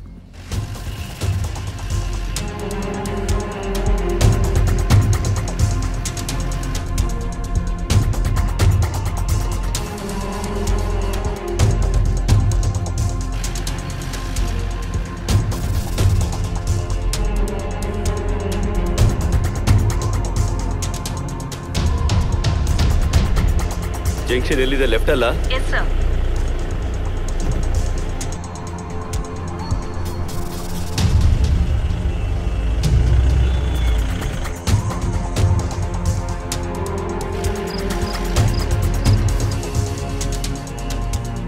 Sir, ಇಲ್ಲಿಂದ ಆಲ್ಮೋಸ್ಟ್ 60 ಕಿಲೋಮೀಟರ್ಸ್ ದೂರದಲ್ಲಿ ಲೊಕೇಶನ್ ಡಿಟೆಕ್ಟ್ ಆಗ್ತಿದೆ. ಸೆಕೆಂಡ್ ಲೆಫ್ಟ್ ತಗೊಂಡ್ರೆ ಅಲ್ಲೊಂದು ಚಿಕ್ಕ ರೋಡ್ ಇದೆ. ಅವ್ರು ಅದೇ ಲೊಕೇಶನ್ ಅಲ್ಲಿ ಟ್ರಾವೆಲ್ ಆಗ್ತಿದ್ದಾರೆ.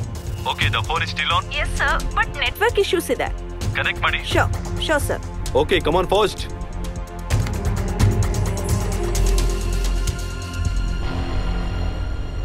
ಅಷ್ಟಕ್ಕೂ ನಿನ್ಗೇನ್ ಬೇಕು? ಯಾಕೆ ಹೀಗೆಲ್ಲ ಮಾಡ್ತಿದ್ಯಾ? ನಿನ್ಗೇನ್ ಬೇಕು ಹೇಳು, ದಯವಿಟ್ಟು ನನ್ಗೇನು ಮಾಡ್ಬೇಡ. Shut up, take right. ರಿತುನ ಸಾಯಿಸೋದಕ್ಕೆ ನೋಡಿದ್ದು ನೀನೇನಾ? ಬಾಯಿ ಮುಚ್ಕೊಂಡು ಟ್ರೈ ಮಾಡೋ.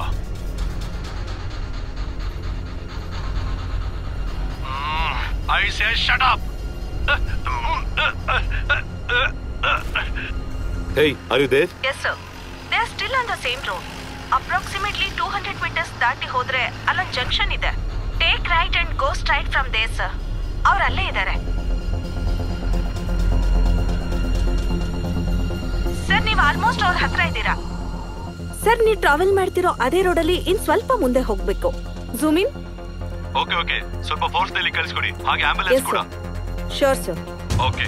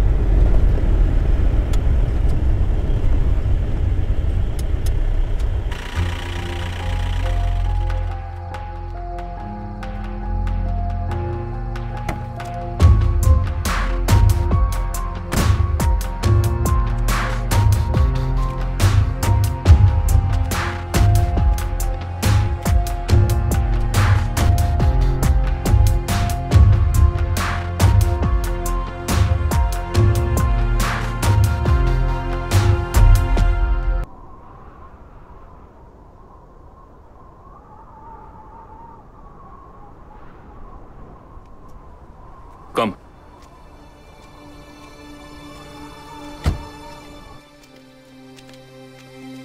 ಈ ಕಡೆ ಬಂದು ಕೂತ್ಕೋ.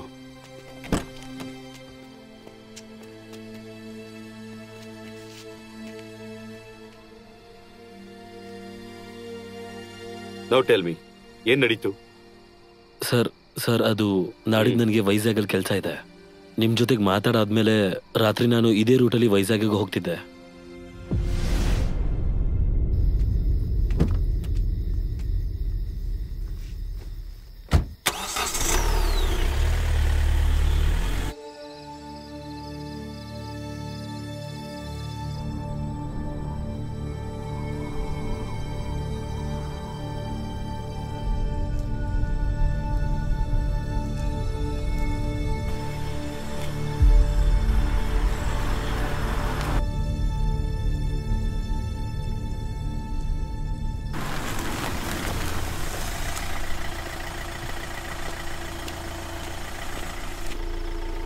ಎಕ್ಸ್ಕ್ಯೂಸ್ ಮೀ, ನನ್ನ ಗಾಡಿ ಸ್ವಲ್ಪ ರಿಪೇರಿ ಆಗಿದೆ. ನೀವೇನು ಅನ್ಕೊಳ್ಳಿಲ್ಲ ಅಂದರೆ ಸ್ವಲ್ಪ lift. Yeah sure. Thank you.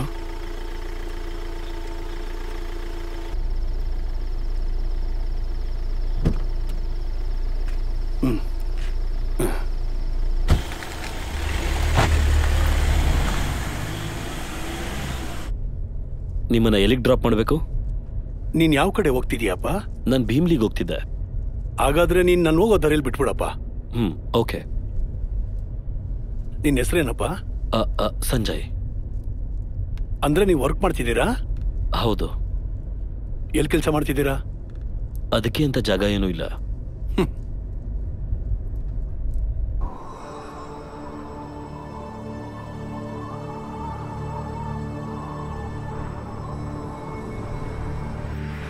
Please stop stop stop. ಇಲ್ಲೇ ಇಲ್ಲೇ. ಸಂಜಯ್ ಅವರೇ, ಒಂದು ನಿಮಿಷ. ಇಲ್ಲಿಂದ 3 ಕಿಲೋಮೀಟರ್ ಹೋದ್ರೆ ನನ್ನ ಮನೆ ಬರುತ್ತೆ. ನಿಮ್ಗೆ ಅಭ್ಯಂತರ ಇಲ್ಲ ಅಂದ್ರೆ ನನ್ಗಲ್ಲಿ ಡ್ರಾಪ್ ಮಾಡ್ತೀರಾ? ಅದು ನಂಗೆ ಸಹಾಯ ಆಗುತ್ತೆ. ಈ ಟೈಮ್ನಲ್ಲಿ ಗಾಡಿ ಯಾವುದು ಬರೋದಿಲ್ಲ, ಅದಕ್ಕೆ ಪ್ಲೀಸ್. ಓಕೆ.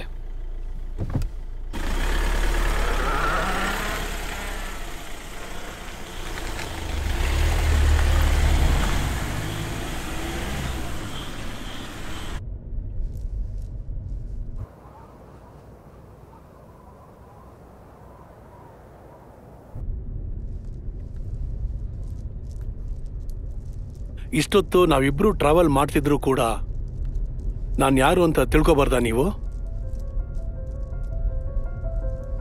ನನ್ನ ಹೆಸರು ದೇವರಾಜ್. ನಾನು ಡಾಕ್ಟರ್. ಈಗ ಅರ್ಥ ಆಯ್ತು ಅನ್ಕೊಳ್ತೀನಿ. ದೇವರಾಜ್ ನೀವಾ?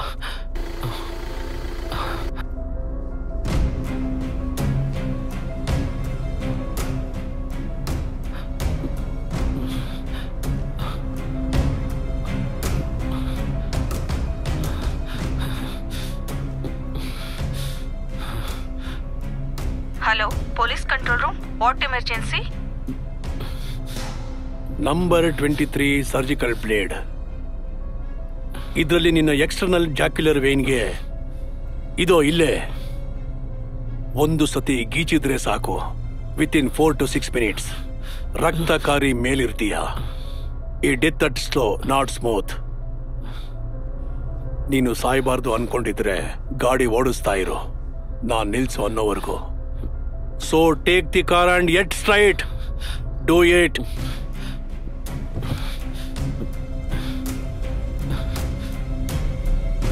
ಹಲೋ ಸರ್, ಕೇಳಿಸ್ತಿದ್ಯಾ? ದಯವಿಟ್ಟು ಫೋನ್ ಕಟ್ ಮಾಡಬೇಡಿ. ಅಷ್ಟಕ್ಕೂ ನಿನ್ಗೇನ್ ಬೇಕು? ಯಾಕೆ ಹೀಗೆಲ್ಲ ಮಾಡ್ತಿದ್ಯಾ? ನಿನ್ಗೇನ್ ಬೇಕು ಹೇಳು, ದಯವಿಟ್ಟು ನನ್ಗೇನು ಮಾಡ್ಬೇಡ. Shut up, take right.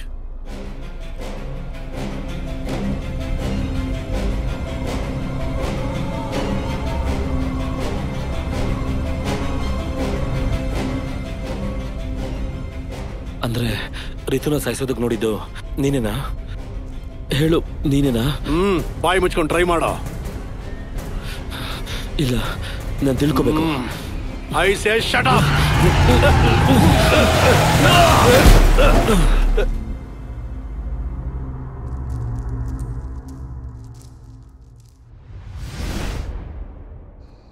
ಇಲ್ಲಿದ್ದ ಜನ ನನ್ನ ಮಗುಗೆ ನೀರೇ ಹಾಕಿ ನನಗೆ ಪ್ರೆಗ್ನೆಂಟ್ ಬಂದ್ಮೇಲೆ ನೋಡಿದಾಗ ಆ ವ್ಯಕ್ತಿ ಕಾಣಿಸ್ಲಿಲ್ಲ ಸರ್. ಕರೆಕ್ಟ್ ಆಗಿ ಅವ್ರು ಯಾವ ಏರಿಯಾದಲ್ಲಿ ಕಾರತ್ತಿದ್ರು?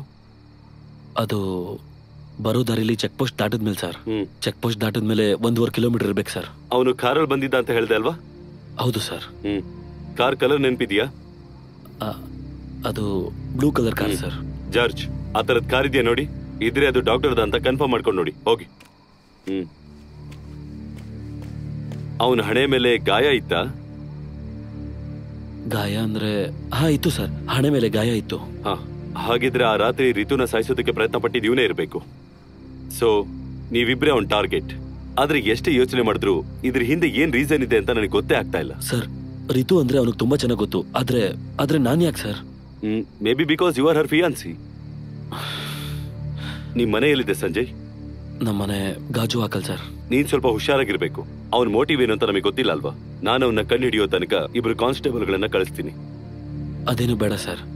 ಈಗ ಏನೇ ನಡೆದ್ರು ಅವ್ನ ಪ್ಲಾನ್ ಪ್ರಕಾರನೇ ನಡೀಲಿ. ಆದಷ್ಟು ಬೇಗ ಇದಕ್ ಮುಕ್ತಿ ಕೊಡ್ಬೇಕು ಸರ್. ನನ್ನ ಅವನು ಟಾರ್ಗೆಟ್ ಮಾಡಿದ್ರೆ ನನ್ನ ಹತ್ರ ಬರ್ಲಿ ಬಿಡಿ ಸರ್. ನಾನು ಪೊಲೀಸ್ ಪ್ರೊಟೆಕ್ಷನ್ ಅಲ್ಲಿ ಇದೀನಿ ಅಂತ ಗೊತ್ತಾದ್ರೆ ನಾನು ಒಂಟಿಯಾಗಿ ಸಿಗೋವರೆಗೂ ವೆಯ್ಟ್ ಮಾಡ್ತಾನೆ. ನಾನು ಅಲ್ಲಿವರೆಗೂ ಈ ಟೆನ್ಷನ್ ಅಲ್ಲಿ ಬದುಕಕ್ಕಾಗಲ್ಲ sir. I want to end this. ನಾನು ನೆಮ್ಮದಿಯಾಗಿ ಬದುಕಬೇಕು ಅಂತಿದ್ದೀನಿ. ಏನೇನೋ ನಡೀತಾ ಇದೆ. ಇನ್ಮೇಲೆ ಅವ್ನು ಏನ್ ಮಾಡ್ತಾನೆ ಅಂತ ನೋಡೋಣ. ಅವ್ನು ಬರ್ಲಿ ಬಿಡಿ ಸರ್. ಬಂದ್ಮೇಲೆ ಅವನ ಕತೆ ನೋಡೋಣ. ಬಟ್ ಸರ್, ಅದು ರಿಸ್ಕ್ ಆಗುತ್ತೆ. ಇನ್ನೊಂದ್ಸಲ ಅವ್ನು ನನ್ನ ಹತ್ರ ಬಂದ್ರೆ ಅವ್ನಿಗೇನ್ ಮಾಡ್ಬೇಕು ಅಂತ ನನಗೆ ಗೊತ್ತು ಸರ್. ಓಕೆ ಸಂಜಯ್, ಹಾಗಿದ್ರೆ ನೀನ್ ಹೋಗು. But make sure that you are safe. Sir, ಆದ್ರೆ ನನ್ನ ಕಾರು ಅದೀಗ ಎವಿಡೆನ್ಸ್ ಅಲ್ವಾ? ಫಾರ್ಮಾಲಿಟೀಸ್ ಪೂರ್ತಿ ಆದ್ಮೇಲೆ ನಿಮಗೆ ಕೊಡ್ತೀವಿ. ಮೇ ಬಿ ನಾಳೆನೆ. ಇವಾಗ ನಿಮಗೆ ಹೋಗೋದಕ್ಕೆ ಒಂದು ಗಾಡಿನ ವ್ಯವಸ್ಥೆ ಮಾಡ್ತೀನಿ. ಅಮೀರ್, ಬೇಗ ಒಂದು ವೆಹಿಕಲ್ ವ್ಯವಸ್ಥೆ ಮಾಡಿ. ಆದಷ್ಟು ಬೇಗ ಅವನ್ನ ಹಿಡೀರಿ ಸರ್. ಈ ತರ ಭಯದಲ್ಲಿ ಬದುಕೋದು ತುಂಬಾನೇ ಕಷ್ಟ ಸರ್. ಅದಕ್ಕೇನೆ ನೀನೇನ್ ಭಯ ಪಡ್ಕೋಬೇಡ. ಎಷ್ಟು ಬೇಗ ಆಗುತ್ತೋ ಅಷ್ಟು ಬೇಗ ಕಂಡು ಹಿಡಿತೀನಿ. It's my will. ನಿನಗೆ ಏನಾದರೂ ಅನುಮಾನ ಅಂತ ಅನ್ಸಿದ್ರೆ ನನಗೆ ಆದಷ್ಟು ಬೇಗ ಕಾಲ್ ಮಾಡಿ ಹೇಳಬೇಕು. ಓಕೆ? Thank you sir.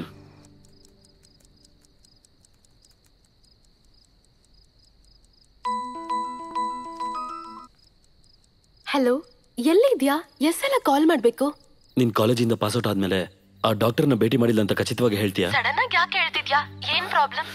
ನಾನು ಕೇಳಿದ್ದಕ್ಕೆ ಉತ್ತರ ಕೊಡು. ಇಲ್ಲ ಸಂಜು, ನಾನು ಆಲ್ರೆಡಿ ಹೇಳಿದ್ನಲ್ಲ.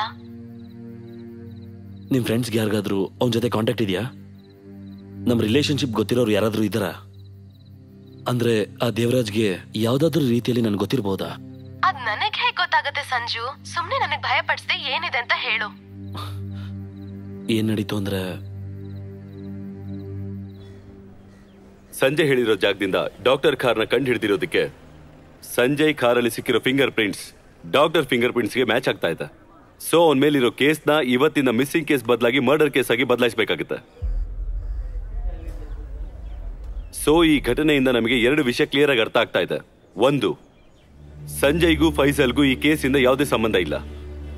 ಕಾರಣ, ಫೈಸಲ್ನ ನಾನು ಎನ್ಕ್ವೈರಿ ಮಾಡಿದಾಗ್ಲಿಂದ ಈ ಕ್ಷಣದವರೆಗೂ ಕೂಡ ಅವನು ಪೊಲೀಸ್ ಸರ್ವೆಲೆನ್ಸ್ ಅಲ್ಲಿ ಇದ್ದಾನೆ. ಸೊ ಅವನನ್ನ ಬಿಟ್ಟು ಹಾಕಿ.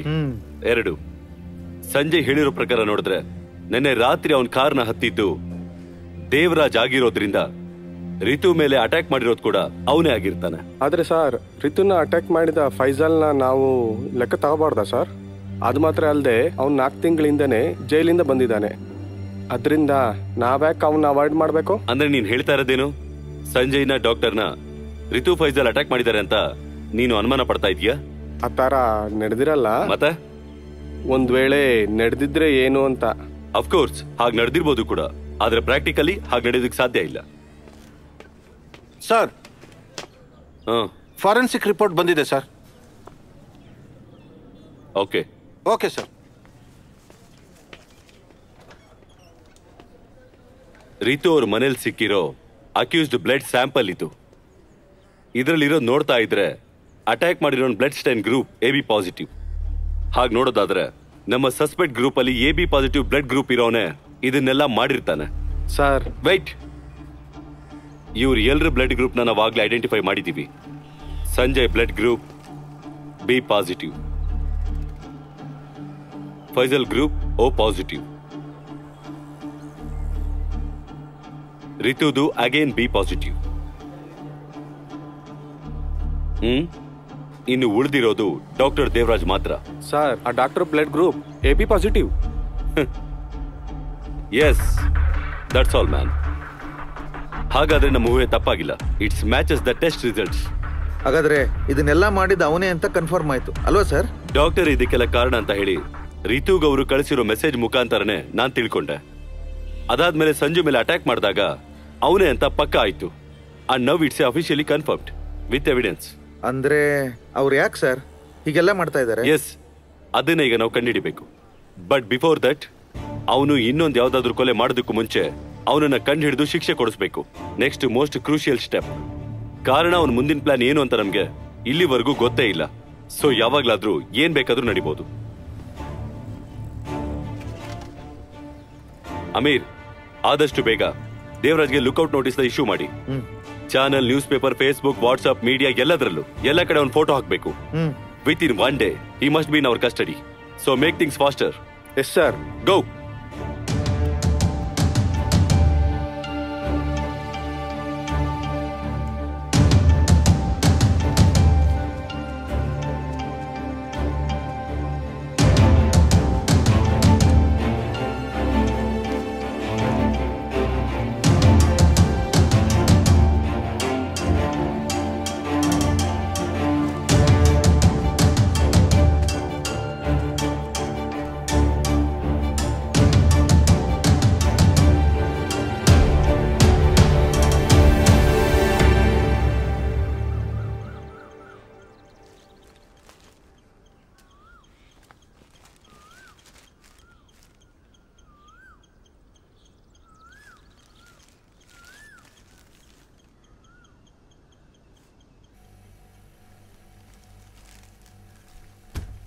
ಏನೇ ಇದು ನೋಡ್ದ್ಯಾ?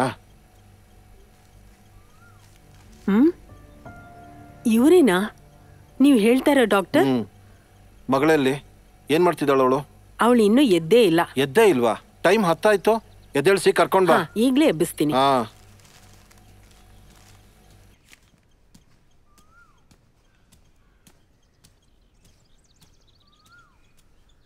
ಮಗಳೇ, ಮಗಳೇ, ರೀತು ಮಗಳೇ, ಮಗಳೇ, ರೀತು ಮಗಳೇ.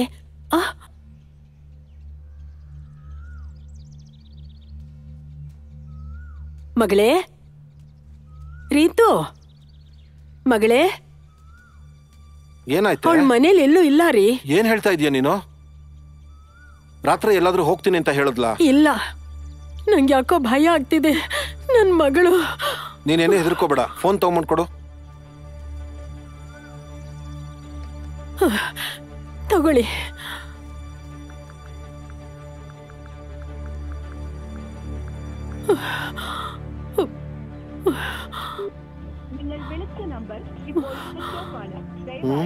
ಸ್ವಿಚ್ ಆಫ್ ಆಗಿದೆ. ಅಯ್ಯೋ, ನನ್ ಮಗಳು ಇವಳೆಲ್ಲಿಗೆ ಹೋಗ್ಬಿಟ್ಲು ರೀ. ಅನವಶ್ಯಕವಾಗಿ ನೀನು 10 ನನಗೆ ಟೆನ್ಷನ್ ಕೊಡ್ಬೇಡ. ಇರು, ಸಂಜಯ್ಗೆ ಫೋನ್ ಮಾಡ್ತೀನಿ. ಅವನಿಗೆ ಏನಾದ್ರೂ ಗೊತ್ತಾ ಅಂತ ಕೇಳ್ತೀನಿ.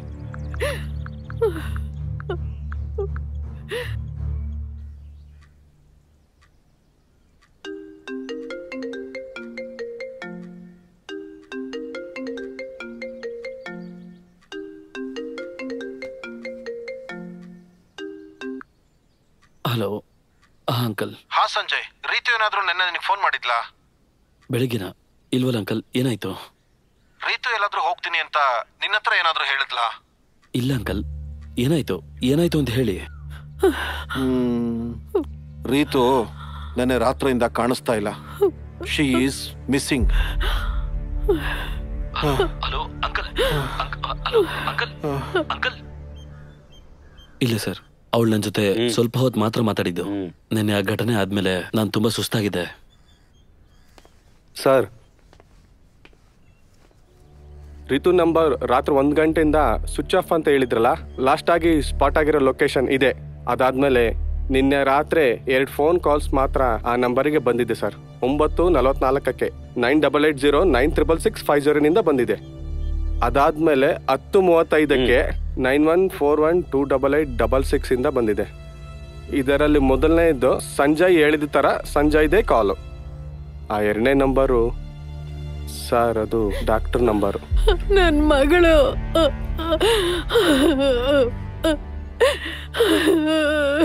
ಅಮೀರ್, ಆ ಡಾಕ್ಟರ್ ಕಾಲ್ ಲೊಕೇಶನ್ ಸಿಕ್ತಾ? ಅದನ್ನ ಕಲೆಕ್ಟ್ ಮಾಡಿದೀನಿ ಸರ್. ಬೆಟ್ಟದ ಕೆಳಗಿರೋ ಒಂದ್ ಮನೆಯಿಂದ ಬಂದಿದೆ ಸರ್. ಅದಾದ್ಮೇಲೆ ಅವ್ರ ಮೊಬೈಲ್ ಸ್ವಿಚ್ ಆಫ್ ಆಗಿದೆ ಸರ್. ಅಂದ್ರೆ ಆ ಪ್ಲೇಸ್ ಅಲ್ಲಿ, ಐ ಮೀನ್ ನೀನ್ ಹೇಳಿರೋ ಸ್ಪಾಟ್ ಅಲ್ಲಿ, ಆ ಸುತ್ತಲೂ ಮುತ್ತಲು ಇರೋ ಬೆಟ್ಟದ ಪ್ರದೇಶಕ್ಕೆ ಅವನು ರಿತುನ ಕರ್ಕೊಂಡು ಹೋಗಿರ್ತಾನೆ. ಇಲ್ಲ ಅವಳೇ ತಾನಾಗಿ ಅಲ್ಲಿಗೆ ಹೋಗಿರ್ಬೇಕು. ಆದಷ್ಟು ಬೇಗ ಆ ಪ್ಲೇಸ್ ಅಲ್ಲಿರೋ ಇಂಟೆನ್ಸಿಟಿನ ಚೆಕ್ ಮಾಡಿ, ಸರ್ಚ್ ಮಾಡಿ. Okay sir. And Sanjay, from now you must take extra care, ಅವನನ್ನ ಹಿಡ್ಕೊಳ್ಳೋವರೆಗೂ. Sir, I am really confused. I don't understand. ಅವಳು ನನ್ನ ಜೊತೆ ಸ್ವಲ್ಪ ಹೊತ್ತು ಮಾತ್ರ ಮಾತಾಡಿದ್ದು. ನಿನ್ನೆ ಆ ಘಟನೆ ಆದ್ಮೇಲೆ ನಾನು ತುಂಬಾ ಸುಸ್ತಾಗಿದೆ. Sanjay, calm down. ಏನ್ ನಡೀತು ನಮಗೆ ಗೊತ್ತಿಲ್ಲ ಅಲ್ವಾ? Be safe first of all. ಈ ಸಮಯದಲ್ಲಿ ನೋವು ಮಾಡ್ಕೋಬೇಡಿ, ಹೆದರ್ಕೋಬೇಡಿ ಅಂತ ಹೇಳೋದ್ರಲ್ಲಿ ಅರ್ಥ ಇಲ್ಲ ಅಂತ ನನಗೆ ಗೊತ್ತು. ನಮ್ ಕೈಲಾದಷ್ಟು ಪ್ರಯತ್ನ ನಾವು ಮಾಡಿ ಅವನ್ನ ಹಿಡಿತೀವಿ. ಆದಷ್ಟು ಬೇಗನೆ ರಿತುನ ನಾವು ಕಂಡು ಹಿಡಿತೀವಿ.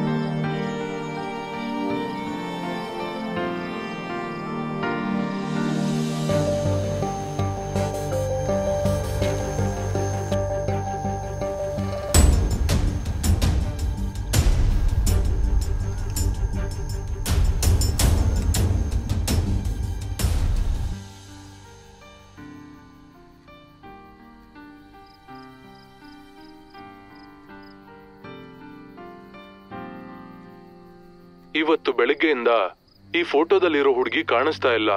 ಕೆಲವು ದಿನಗಳ ಹಿಂದೆ ಆ ಹುಡುಗಿ ವಾಸವಾದ ಮನೆಯಲ್ಲೇ ಅವಳ ಮೇಲೆ ಅಟ್ಯಾಕ್ ಆಗಿದೆ. ಅನುಮಾನ ಪಡ್ತಿರೋ ವ್ಯಕ್ತಿಯ ಫೋಟೋನ ಪೊಲೀಸರು ಪ್ರೆಸ್ಗೆ ರಿಲೀಸ್ ಮಾಡಿದ್ದಾರೆ. ಇವರಿಬ್ಬರ ಬಗ್ಗೆ ಯಾರಿಗಾದ್ರೂ ಸಮಾಚಾರ ಗೊತ್ತಿದ್ರೆ ತಕ್ಷಣ ಹತ್ತಿರದಲ್ಲಿರೋ ಪೊಲೀಸ್ ಸ್ಟೇಷನ್ಗೆ ಇನ್ಫಾರ್ಮ್ ಮಾಡಿ ಅಂತ ಈ ಕೇಸ್ನ ಡೀಲ್ ಮಾಡ್ತಿರೋ ಸಿಐ ವಿಲ್ಸನ್ ಜಾಕೋಬ್ ಹೇಳಿದ್ದಾರೆ. ಸರ್, ಅವರು ಇಲ್ಲಿವರೆಗೂ 4 ಹಾಸ್ಪಿಟಲ್ ಕೆಲಸ ಮಾಡಿದ್ದಾರೆ. ಈ 4 ಹಾಸ್ಪಿಟಲ್ ಮ್ಯಾನೇಜ್ಮೆಂಟ್ ಅವ್ರನ್ನ ಕೆಲಸದಿಂದ ತೆಗೆದು ಬಿಟ್ಟಿದ್ದಾರೆ. All for the same reason, patients ಮೇಲೆ ಸೆಕ್ಷುವಲ್ ಹ್ಯಾರೇಸ್ಮೆಂಟ್ ಮಾಡಿರೋದ್ರಿಂದ. ಇದರಲ್ಲಿ ಮುಖ್ಯವಾದ ವಿಷಯ ಏನಂದ್ರೆ ಯಾರು ಕೂಡ ಇಲ್ಲಿವರೆಗೂ ಅವನ ಮೇಲೆ ಕಂಪ್ಲೇಂಟ್ ಮಾಡಿಲ್ಲ. Not A single case. ಹಾಗಾದ್ರೆ ಆ ಹುಡುಗಿನ ಕಿಡ್ನಾಪ್ ಮಾಡಿದ್ದು ಇದಕ್ಕೋಸ್ಕರನೇ ಇರಬಹುದು. ಮೇ ಬಿ ಕಾಲೇಜಲ್ಲೇ ಇದ್ದಾಗ ಪ್ರಯತ್ನ ಪಟ್ಟಿರ್ತಾನೆ, ಆಗಿಲ್ಲ ಅಂತ ಅನ್ಸುತ್ತೆ. ಅದಕ್ಕೆ ಈಗ ಟ್ರೈ ಮಾಡ್ತಾ ಇದ್ದಾನೆ. ಆ ಡಾಕ್ಟರ್ ಇಂದ ಏನು ಪ್ರಾಬ್ಲಮ್ ಇಲ್ಲ ಅಂತ ರಿತು ಹೇಳಿದ್ಲು ತಾನೆ? ಸರ್, ಬಟ್ ನಾವು ಕಂಪ್ಲೀಟ್ ಆಗಿ ಅದನ್ನ ನಂಬೋದಕ್ಕಾಗಲ್ಲ. ಒಂದ್ ವೇಳೆ ಅವಳು ಭಯ ಪಟ್ಕೊಂಡು ಈ ತರ ಹೇಳಿರ್ಬೋದು. ಕಾರಣ ಇಲ್ಲಿವರೆಗೂ ಅವನಿಗೆ ಬಲಿಯಾಗಿರೋ ವಿಕ್ಟಿಮ್ಸ್ ಯಾರು ಅವನ ಮೇಲೆ ಕಂಪ್ಲೇಂಟ್ ಕೊಟ್ಟಿಲ್ಲ. May be has black mail them. ಈ ರಿತುನ ಮತ್ತೆ ಡಾಕ್ಟರ್ನ ಹಾಗೆ ಉಳಿದಿರೋ ಸ್ಟೂಡೆಂಟ್ ಗಳನ್ನ ಸಸ್ಪಿಷಿಯಸ್ ಆಗಿ ಹಾಸ್ಪಿಟಲ್ ಏನಾದ್ರು ನಡೆದಿದೆಯಾ ಅಂತ ಹೇಳಿ ಇನ್ನೊಂದ್ಸಲ ಹೋಗಿ ಡೀಟೇಲ್ಡ್ ಆಗಿ ಎನ್ಕ್ವೈರಿ ಮಾಡ್ಕೊಂಡ್ ಬಾ. Sure sir.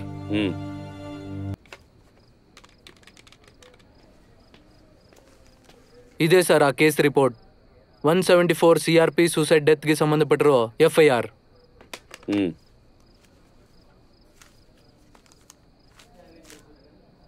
ನೀನು ಹೋಗು, ನಾನು ಕರಿತೀನಿ. Okay sir.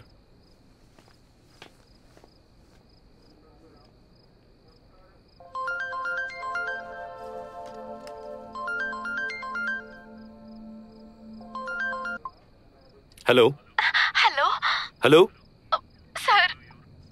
ಹಲೋ, ಯಾರು? ಸರ್ ನಾನು Ritu. Please help me sir. Okay Ritu, calm down calm down. ನೀವೆಲ್ಲಿದ್ದೀರಾ? ಎಲ್ಲಿದ್ದೀನಿ ಅಂತ ಗೊತ್ತಿಲ್ಲ ಸರ್. ಅವನನ್ನ ಸಾಯಿಸ್ಬಿಡ್ತಾನೆ. Please sir. Sure, ಹೆದರ್ಕೋಬೇಡಿ. Phone cut ಮಾಡಬೇಡಿ. ನೀನೀಗ ಎಲ್ಲಿದ್ಯಾ? Tell me something U C there. Hello Ritu, are you there? Hello.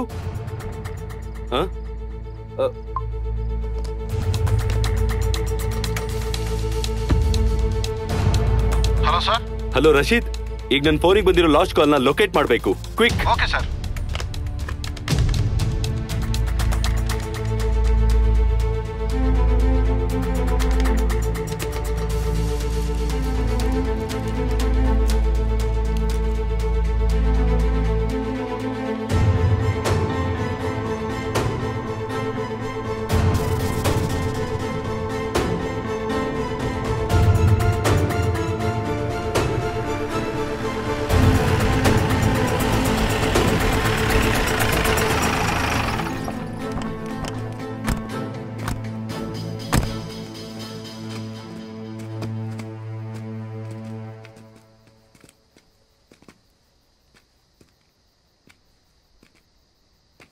ಈ ಕಡೆ ಬನ್ನಿ. ಕಮಾನ್.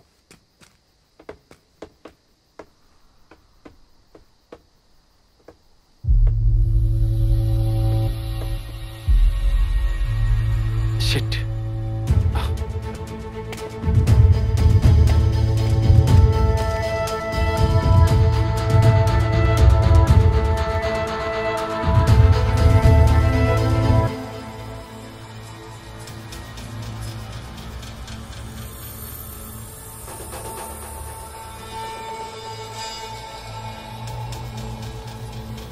Ritu, hey, it's okay, relax. Sir, ಅವನು ನನ್ನನ್ನ. Okay, it's over. ಏನು ಆಗಲ್ಲ. You are safe now. He is dead. ಅವನೀಗ ಸತ್ತು ಹೋಗಿದ್ದಾನೆ. ಏನಾಯ್ತು? ಅದು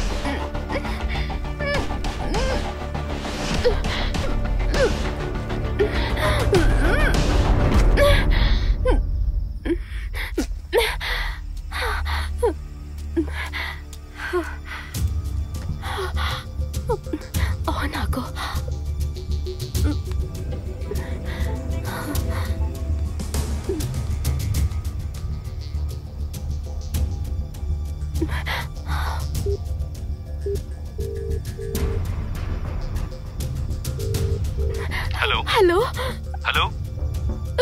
ಯಾರು? ಸರ್ ನಾನು Ritu. Please help me sir. Please sir. ನೀವೆಲ್ಲಿದ್ದೀರಾ? ಎಲ್ಲಿದ್ದೀನಿ ಅಂತ ಗೊತ್ತಾಗ್ತಿಲ್ಲ. ಅವ್ರು ನನ್ನ ಸಾಯಿಸ್ಬಿಡ್ತಾರೆ ಸರ್. ಪ್ಲೀಸ್ ಸರ್, ಹೇಗಾದ್ರೂ ನನ್ನ ಕಾಪಾಡಿ ಸರ್. ಫೋನ್ ಕಟ್ ಮಾಡಬೇಡಿ. ನೀನೀಗ ಎಲ್ಲಿದ್ದೀಯಾ? Tell me something you sea there. Hello Ritu, are you there? Hello.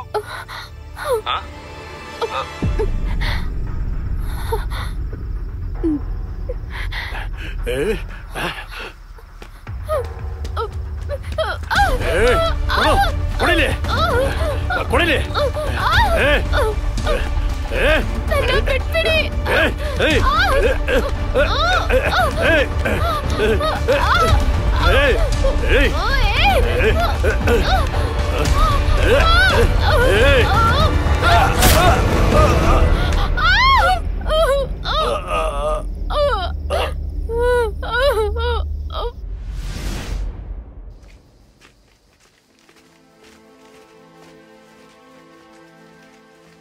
Sir, ಆತನ ಬಾಡಿ ಮೇಲಿದೆ. ಫೋರೆನ್ಸಿಕ್ ಡಿಪಾರ್ಟ್ಮೆಂಟ್ಗೆ ಇನ್ಫಾರ್ಮ್ ಮಾಡ್ಬೇಕು. It's okay. ಅವನು ನಿಮ್ಮ ಮನೆಯಿಂದ ಹೇಗೆ ಕಿಡ್ನಾಪ್ ಮಾಡ್ದ ಅಂತ ಹೇಳ್ತೀರಾ? ಸರ್, ಅವತ್ ರಾತ್ರಿ ನನಗ್ ಕಾಲ್ ಮಾಡಿದ್ರು. ತಕ್ಷಣ ನಿನ್ನ ಹತ್ರ ಮುಖ್ಯವಾದ ವಿಷಯ ಹೇಳ್ಬೇಕು ಅಂತಂದ್ರು. ಆಗ ಟೈಮ್ ಎಷ್ಟಾಗಿತ್ತು ಅಂದ್ರೆ ರಾತ್ರಿ 1 ಗಂಟೆ. ಮನೆಯಿಂದ ಆಚೆ ಬಾ ಅಂತ ಹೇಳಿದ್ರು. ಏನೋ ಹೇಳ್ಬೇಕು ಅಂತಂದ್ರು. ಅದಾದ್ಮೇಲೆ ಯಾವತ್ತೂ ನಿನ್ ಜೀವನದಲ್ಲಿ ನಮ್ಮನ್ ಡಿಸ್ಟರ್ಬ್ ಮಾಡಲ್ಲ ಅಂತ ಹೇಳಿದ್ರು. ಒಂದ್ ವೇಳೆ ನೀನು ಮನೆಯಿಂದ ಆಚೆ ಬಂದಿಲ್ಲ ಅಂದ್ರೆ, ಈ ವಿಷಯ ಯಾರಿಗಾದ್ರೂ ಹೇಳಿದ್ರೆ, ಅವನ್ ಮಾತ್ ನಾವ್ ಕೇಳದೆ ಇದ್ರೆ ಅವನ್ ನಮ್ಮಿಬ್ರನ್ನ ಜೀವಂತವಾಗಿರಕ್ ಬಿಡಲ್ಲ ಅಂದ. ಅದಾದ್ಮೇಲೆ ಸಂಜುಗಾಗಿರೋ ವಿಷಯ ನಿನಗ್ ಗೊತ್ತಿಲ್ವಾ ಅಂತ ಕೇಳ್ದ. ಅದನ್ ಕೇಳಿಸ್ಕೊಂಡ್ಮೇಲೆ ನಂಗ್ ತುಂಬಾ ಭಯ ಆಯ್ತು ಸರ್. ಈ ಸಮಸ್ಯೆಗೆ ಒಂದ್ ಫುಲ್ ಸ್ಟಾಪ್ ಇಡೋಣ ಅಂತ ಅನ್ಕೊಂಡೆ. ಅದಕ್ಕೆ ನಾನು ಮನೆಯಿಂದ ಆಚೆ ಬಂದೆ. ಅದಕ್ಕೆ ಸರ್, ಅವಾಗ ಅವನ್ ನನ್ನ Oh, okay. So you don't need to go to hospital? ಬೇಡ ಸರ್, ನನ್ಗೆ ಟ್ರೀಟ್ಮೆಂಟ್ ಗೊತ್ತು. ನಿನಗಿನ್ನೂ ಭಯ ಹೋಗಿರುತ್ತಾರ ಇಲ್ವಲ್ಲ? ನಿಮಗಿನ್ನು ಯಾರು ಏನು ಮಾಡಲ್ಲ. ಓಕೆ, ನೀವೀಗ ನಿಮ್ ಲೈಫ್ ನ ಲೀಡ್ ಮಾಡ್ಬೋದು. ಅವಳ ಸಮಸ್ಯೆ ಅದಲ್ಲ ಸರ್. ಮತ್ತೆ ಇವಳ ಕೈಯಿಂದಾನೇ ಒಂದ್ ಸತ್ತೋದ್ನಲ್ಲ, ಅದನ್ನ ತಿಳ್ಕೊಂಡು ಅದ ನಿನಗೆ ಯಾರಾದ್ರೂ ಸಾಯ್ಸಕ್ ಬಂದ್ರೆ ಕೈ ಕಟ್ಕೊಂಡು ಕೂತ್ಕೋತೀಯಾ? ಅದು ಅಲ್ಲದೆ ಇದು ಸೆಲ್ಫ್ ಡಿಫೆನ್ಸ್ಗೋಸ್ಕರ ನಡೆದಿರೋ ಡೆತ್. FIR ಕೂಡ ಹಾಗೆ ಇರುತ್ತೆ. ಹಾಗಾಗಿ ಈ ಕೇಸಲ್ಲಿ ನಿನಗೆ ಯಾವುದೇ ಶಿಕ್ಷೆ ಆಗೋದಿಲ್ಲ. ಸೊ ನೀನ್ ಟೆನ್ಷನ್ ತಗೊಳ್ಳೋ ಅವಶ್ಯಕತೆ ಇಲ್ಲ.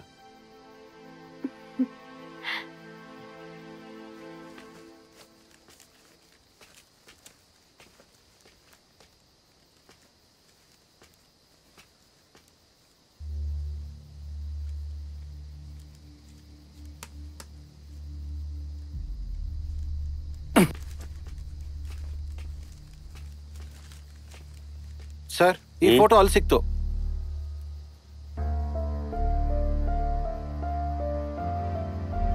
ಇದೆ ಸರ್ ಆ case report. 174 CRP suicide ಡೆತ್ಗೆ ಸಂಬಂಧಪಟ್ಟಿರೋ FIR.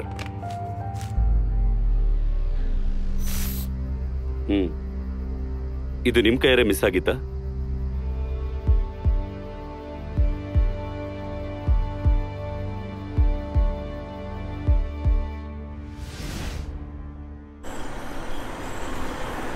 Sanju, please ನನಗ್ ಟೆನ್ಷನ್ ಕೊಡದೆ ವಿಷಯ ಏನು ಅಂತ ಹೇಳು.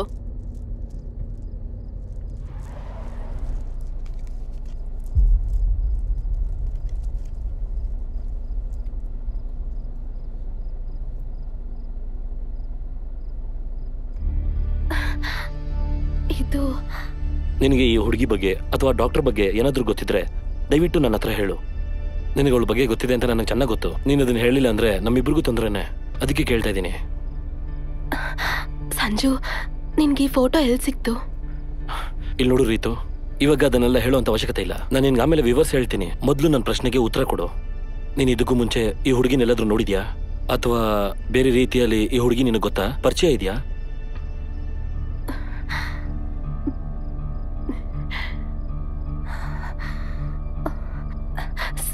ಸಂಗೀತ. ಏನು? ಇವಳ ಹೆಸರು ಸಂಗೀತ. ನಾವಿಬ್ರು ಒಂದೇ ಕಾಲೇಜಲ್ಲಿ ಮೆಡಿಸಿನ್ಸ್ ಓದಿದ್ದು. ನಾವಿಬ್ರು ರೂಮ್ಮೇಟ್ಸ್. ಅದಕ್ಕಿಂತ ಜಾಸ್ತಿ ನಾವಿಬ್ರು ಬೆಸ್ಟ್ ಫ್ರೆಂಡ್ಸ್. ಅದನ್ ಬಿಟ್ಟು ದೇವರಾಜ್ಗೆ ನಿಮ್ಮ ಮಧ್ಯೆ ಏನಾದ್ರೂ ಗಲಾಟೆ ಆಗಿತ್ತಾ? ಕಾಲೇಜಲ್ಲಿ ಇರುವಾಗಲಿ ಅಥವಾ ಹೊರಗೆ ಬಂದ್ಮೇಲಾಗ್ಲಿ ಏನೂ ಜಗಳನೇ ಇಲ್ವಾ? ಏನೇ ಇದ್ರು ಸರಿ, ನನ್ನ ಹತ್ರ ಓಪನ್ ಆಗಿ ಹೇಳು. ಸುಮ್ಮನೆ ಕೋಪ ಬರ್ಸ್ಬೇಡ. ಸಂಜು, ಈ ಫೋಟೋ ನಿಂಗೆ ಎಲ್ಲಿ ಸಿಕ್ತು? ಅದನ್ನೆಲ್ಲ ಆಮೇಲೆ ವಿವರವಾಗಿ ಹೇಳ್ತೀನಿ ಅದೇ ತಾನೆ. ಇಲ್ಲಿ ನೋಡು ರೀತು, ಇಲ್ಲಿವರೆಗೂ ನೀನ್ ನನಗೆ ತುಂಬಾನೇ ಮೋಸ ಮಾಡಿದ್ಯಾ.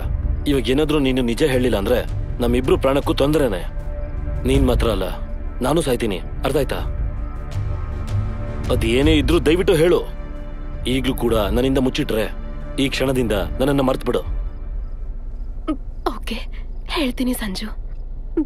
ಜೀವನದಲ್ಲಿ ಯಾವತ್ತು ನಾನ್ ನೆನ್ಪು ಮಾಡ್ಕೋಬಾರ್ದು ಅಂತ ಯಾವ ನಿಜ ನನ್ ಮರ್ತು ಹೋಗ್ಬೇಕು ಅಂತ ಅನ್ಕೊಂಡಿದ್ನೋ, ಆದ್ರೆ ನೀನು ಆ ವಿಷಯ ಹೇಳಿದ್ಮೇಲೆ ನೀನು ನನ್ನ ಅಪಾರ್ಥ ಮಾಡ್ಕೋತೀಯ. ನಮ್ಮಿಬ್ರ ಸಂಬಂಧ ಏನಾಗುತ್ತೋ ಏನೋ, ಏನಾದ್ರೂ ಪರವಾಗಿಲ್ಲ.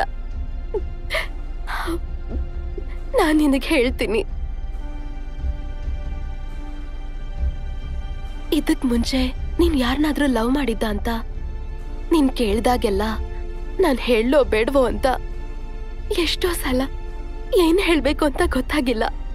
ಯಾಕೋ ಗೊತ್ತಿಲ್ಲ, ಅವತ್ತು ನೀನ್ ಹಾಗೆ ಕೇಳಿದಾಗ ಧೈರ್ಯ ಸಾಕಾಗಿಲ್ಲ. ಆದ್ರೆ ಇಂಥ ಸಿಚುವೇಶನ್ ಬಂದು ಹೇಳ್ಬೇಕು ಅಂತ ಯಾವತ್ತೂ ಅನ್ಕೊಂಡಿರ್ಲಿಲ್ಲ. ನನಗಿದಕ್ಕೂ ಮುಂಚೆ ಕಾಲೇಜಲ್ಲಿ ಓದಿರ್ಬೇಕಾದ್ರೆ ಬೇರೆ ಒಂದು ರಿಲೇಶನ್ಶಿಪ್ ಅಲ್ಲಿದ್ದೆ. ನಾವು ತುಂಬಾ ಕ್ಲೋಸ್ ಆಗಿದ್ವಿ. ಅದಾದ್ಮೇಲೆ ಪ್ರೆಗ್ನೆಂಟ್ ಆದೆ.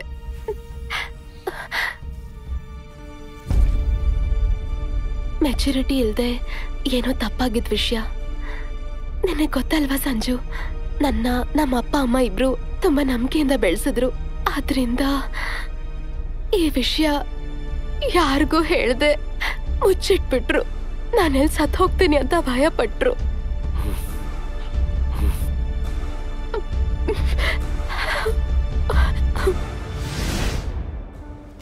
ಸೊ ಏನ್ ಮಾಡ್ಬೇಕು ಅಂತ ಗೊತ್ತಾಗ್ದೆ ತುಂಬಾ ಸಲ ಏನೇನೋ ಯೋಚನೆ ಮಾಡಿ ಅಬೋರ್ಷನ್ ಅನ್ನೋ ಒಂದೇ ಒಂದ್ ದಾರಿ ಆ ಟೈಮಲ್ಲಿ ನನಗೆ ಗೊತ್ತಾಗಿದ್ದು. ಆದ್ರೆ ಆ ಸಿಚುವೇಶನ್ ಅಲ್ಲಿ ನಾನು ಅದನ್ನ ಆಕ್ಸೆಪ್ಟ್ ಮಾಡಕ್ಕಾಗಿಲ್ಲ. ಆದ್ರೆ ಆ ಟೈಮಲ್ಲಿ ಅದ್ ಮಾಡೋದು ತಪ್ಪಲ್ಲ.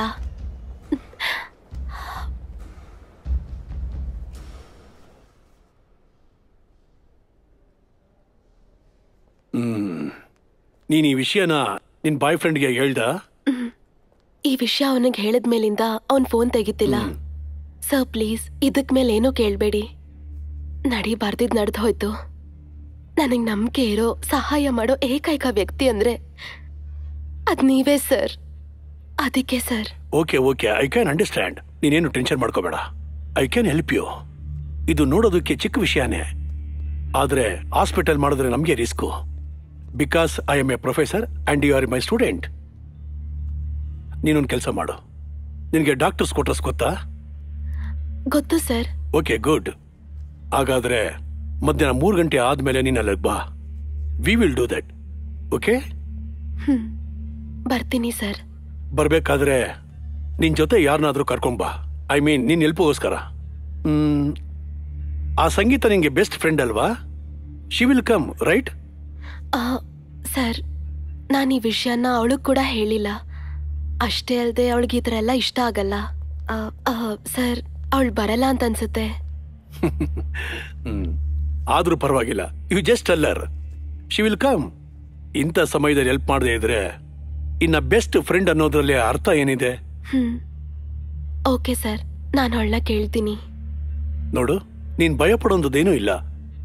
ಈ ಕಾಲದಲ್ಲಿ ಇದೆಲ್ಲ ಮಾಮೂಲೆ. ನನ್ನ ಸರ್ವಿಸ್ನಲ್ಲಿ ಈ ತರ ಕೇಸ್ನ ಎಷ್ಟೋ ಅಟೆಂಡ್ ಮಾಡಿದ್ದೀನಿ. ಸೊ ನಾನು ಹೇಳಿದ ಟೈಮ್ಗೆ ನೀವು ಬನ್ನಿ. ಓಕೆ?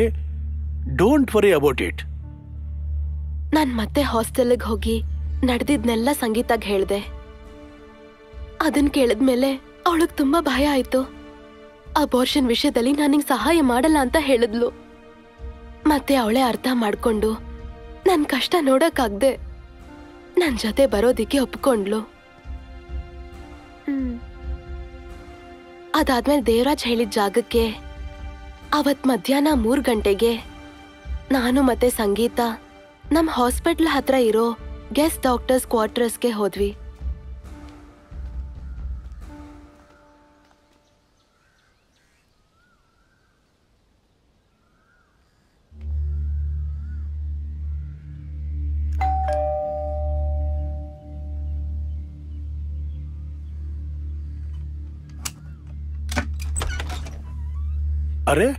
ಬಂದ್ಬಿಟ್ರಾ?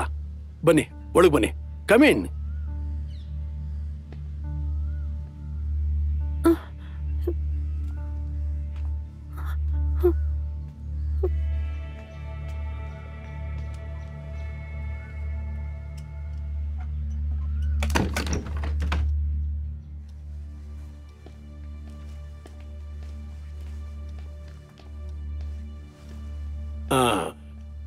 ಅನಾವಶ್ಯಕವಾಗಿ ಟೈಮ್ ವೇಸ್ಟ್ ಮಾಡೋದು ಬೇಡ. ರಿತು, ನೀನು ಆ ರೂಮ್ಗೆ ಹೋಗಮ್ಮ. ನಾನು ಇನ್ಸ್ಟ್ರೂಮೆಂಟ್ ಎಲ್ಲ ರೆಡಿ ಮಾಡಿ ಇಟ್ಟಿದ್ದೀನಿ. ನೀನ್ ಇಲ್ಲೇ ವೆಯ್ಟ್ ಮಾಡಮ್ಮ. ನಾನು ಕೆಲಸ ಆದ್ಮೇಲೆ ಕರಿತೀನಿ. ಒಳಗ್ ನಡಿ. Come.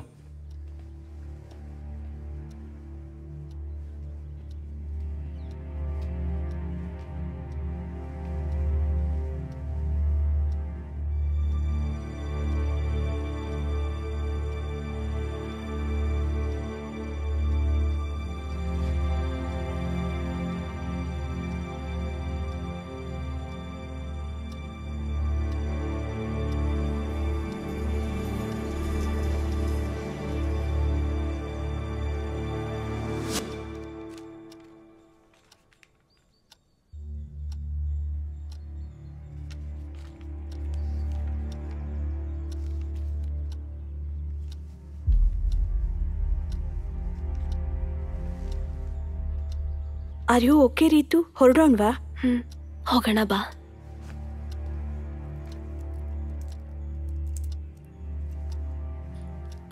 Sir, once again thank you so much. Yeah, that's all right. No issues. ಸರಿ ಸರ್, ನಾವಿನ್ ಹೊರಡ್ತೀವಿ. ಸಂಗೀತ, ನೀನ್ 5 ನಿಮಿಷ ಇರಮ್ಮ. Ritu, you carry on. ಸಂಗೀತ ಸ್ವಲ್ಪ ಹೊತ್ತಾದ್ಮೇಲೆ ಬರ್ತಾಳೆ. ಏನ್ ಸರ್ ವಿಷಯ? ಚಿಲ್. ಭಯ ಪಡುವಂಥದ್ದು ಏನೂ ಇಲ್ಲ. Nothing related to this. ಬೇರೆ ಪರ್ಸನಲ್ ಆಗಿ ಮಾತಾಡಬೇಕು ಅಷ್ಟೇ. ಓಕೆ ಸರ್, ಹಾಗಾದ್ರೆ ನಾನು ಆಚೆ ವೇಟ್ ಮಾಡ್ತೀನಿ. ಪರವಾಗಿಲ್ಲ, ಐ ವಿಲ್ ಡ್ರಾಪ್ ಹರ್.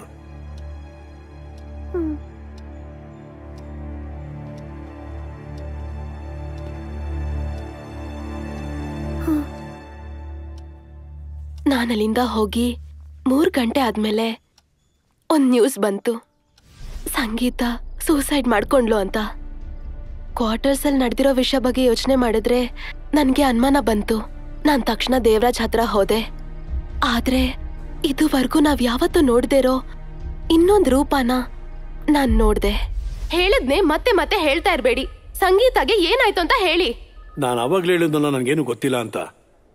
ನಿನ್ ಕೆಲ್ಸ ಆಯ್ತಲ್ಲ, ನೀನ್ ಇಲ್ಲಿಂದ ಹೊರಡು. Don't say that to me.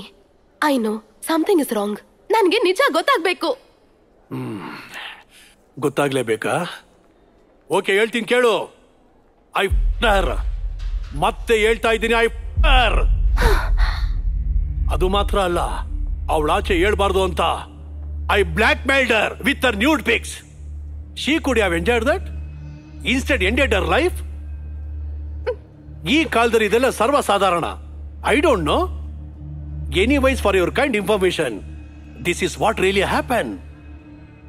ಈ ಹುಡುಗಿ ಈ ಕಾಲೇಜ್ನಲ್ಲಿ ಜಾಯ್ನ್ ಆದಾಗ್ಲಿಂದ ನನ್ನ ಕಣ್ಣು ಅವಳ ಮೇಲೆ ಬಿದ್ದಿತ್ತು. ಸರಿಯಾದ ಸಮಯಕ್ಕೋಸ್ಕರ ಕಾಯ್ತಾ ಇದ್ದೆ. ಅದಕ್ಕೆ ಅವಕಾಶ ನಿನ್ನ ಮುಖಾಂತರ ಬಂತು. After all, she is A cute little piece of heart. ನಿನ್ನಂತರ 100 ಜನ ಬಂದ್ರು ಅವಳನ್ನ ಅನುಭವಿಸೋ ಫೀಲ್ ಬರಲ್ಲ. ನನ್ನನ್ನ ಪೊಲೀಸ್ಗೆ ಹಿಡ್ಕೊಡ್ತೀಯಾ? Go and call the police. ಅದಕ್ಕೂ ಮುಂಚೆ ನೀನ್ ಯಾತಕ್ಕೋಸ್ಕರ ನನ್ನ ಹತ್ರ ಬಂದಿಯೋ, ನಿನ್ ಮನೆ, ನಿನ್ ಊರು, ನಿನ್ ಕಾಲೇಜ್ಗೆಲ್ಲ ಗೊತ್ತಾಗುತ್ತೆ. ಅದಾದ್ಮೇಲೆ ನಿನ್ ಜೀವನ ಏನಾಗುತ್ತೆ ಅಂತ ಹೇಳ್ಬೇಕಾ ನಾನು?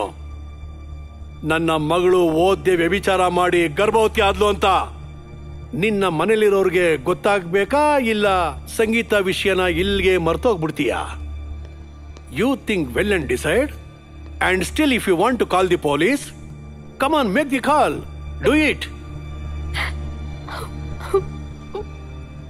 ನಾನು ನಿನ್ನ ಪ್ರೆಗ್ನೆನ್ಸಿನ ಯಾರಿಗೂ ಗೊತ್ತಲ್ಲದೆ ಅಬಾರ್ಷನ್ ಮಾಡಿದ್ನಲ್ಲ, ಅದೆಲ್ಲ ನಾನು ಮಾಡೋದಕ್ಕೆ. ಆ ವಿಷಯ ಯಾರಿಗೂ ಗೊತ್ತಾಗ್ದಲ್ಲೇ ಮುಚ್ಚಿಡೋದಕ್ಕೆ ನೀನು ಒಳ್ಳೆ ಹುಡುಗಿ ಏನಲ್ವಲ್ಲ. ನೀನೇನ್ ದೊಡ್ಡ ಪತಿವ್ರತೆನಾ? ಸೊ ನಾನ್ ನಿಂಗೆ ಮಾಡಿದ ಸಹಾಯಕ್ಕೆ ನೀನ್ ನನಗೆ ಪ್ರತ್ಯುಪಕಾರ ಮಾಡಿದೆ ಅಷ್ಟೇ.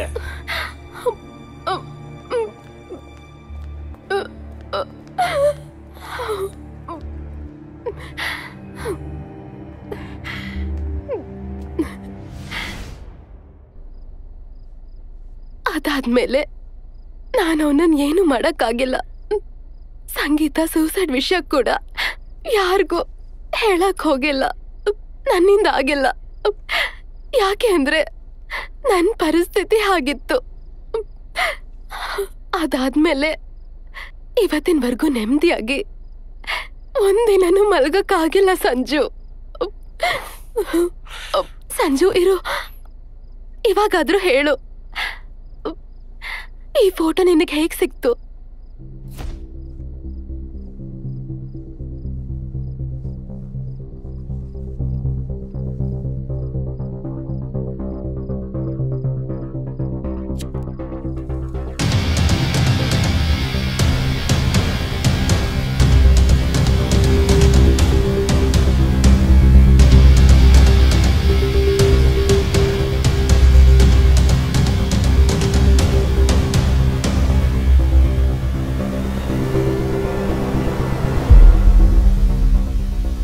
If you have A bit of common sense, ಇಷ್ಟೊತ್ತಿಗೆ ನನಗೂ ಸಂಗೀತ ಆಗಿರೋ ಸಂಬಂಧ ನಿನಗೆ ಅರ್ಥ ಆಗಿರೋದು. ಸಂಗೀತಾಗೆ? ಹೌದು, ನನ್ನ ಸಂಗೀತ ಅಣ್ಣ. ಇವಾಗ ನೀನು ಹೇಳ್ದಾಗೆ ಅವಳು ಸೂಸೈಡ್ ಮಾಡ್ಕೊಳ್ಳೋದಕ್ಕೆ ಕಾರಣನ ಯಾರ ಹತ್ರನೂ ಹೇಳ್ದೇನೆ ಹೊರಟೋದ್ಲು. ಅವಳು ಕೊನೆದಾಗ ಕಾಲ್ ಮಾಡಿದ್ದು ನನಗೇನೆ. ಅವಾಗ ನಾನು ಅವಳನ್ನ ಕಾಪಾಡೋದಕ್ಕಾಗ್ಲಿಲ್ಲ. Lost her ever.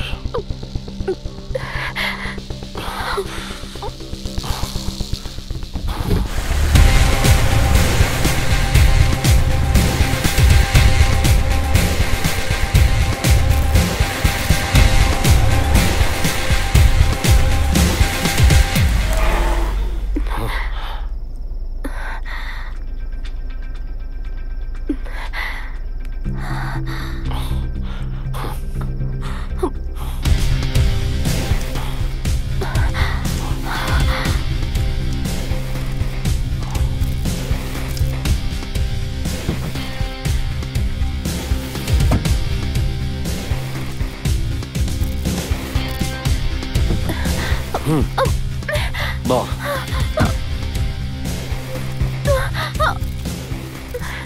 ಸಂಜು.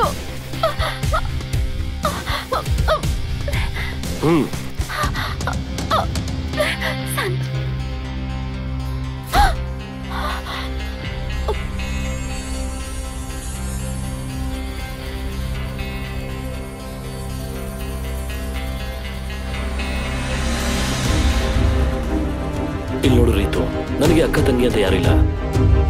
ನನ್ನ ಫೋನಲ್ಲಿ ಚಾರ್ಜಿಂಗ್ ಖಾಲಿ ಆಯ್ತು ಸರ್. ಚಾರ್ಜ್ಗೆ ಹಾಕಿದೆ, ಆದ್ರೆ ಆನ್ ಮಾಡೋದು ಮಾಡ್ತಿದ್ದೆ. ಹೈಟ್ ಅಂದ್ರೆ ಸಂಜು ಹೈಟ್ ಇರ್ತಾರೆ ಸರ್. ಸಂಜಯ್ 1 ಮಿನಿಟ್. ಸಂಜಯ್ ನಿನ್ ಬ್ಲಡ್ ಗ್ರೂಪ್ ಏನು ಸರ್? ಅದು ಟೆನ್ಷನ್ ಅಲ್ಲಿ ನೋಡ್ಕೊಳ್ಳಿಲ್ಲ ಸರ್. ನಂದು ಸರ್ ಬಿ ಪಾಸಿಟಿವ್. ಇದೆ ಸರ್. ಡ್ರೈವಿಂಗ್ ಲೈಸೆನ್ಸ್ ಇದೆಯಾ? Show me. ನನ್ನ ಫೋನಲ್ಲಿ ಚಾರ್ಜಿಂಗ್ ಖಾಲಿ ಆಯ್ತು ಸರ್. ಚಾರ್ಜ್ಗೆ ಹಾಕಿದೆ, ಆದ್ರೆ ಆನ್ ಮಾಡೋದು ಮಾಡ್ತಿದ್ದೆ.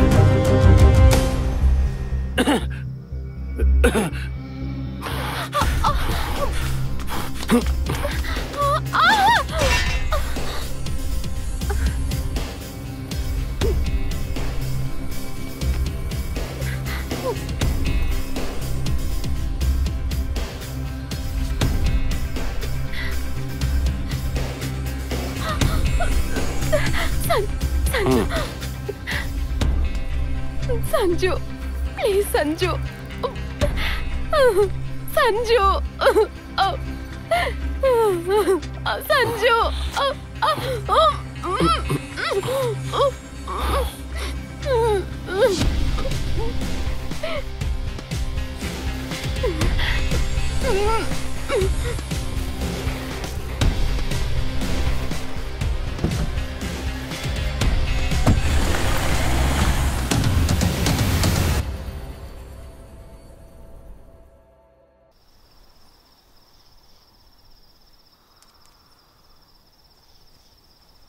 ಕೆಲವು ಪ್ರಶ್ನೆಗಳ ಬಗ್ಗೆ ನಾವೆಷ್ಟೇ ಯೋಚನೆ ಮಾಡಿದ್ರು ಅದಕ್ಕೆ ಉತ್ತರಗಳು ಸಿಗಲ್ಲ.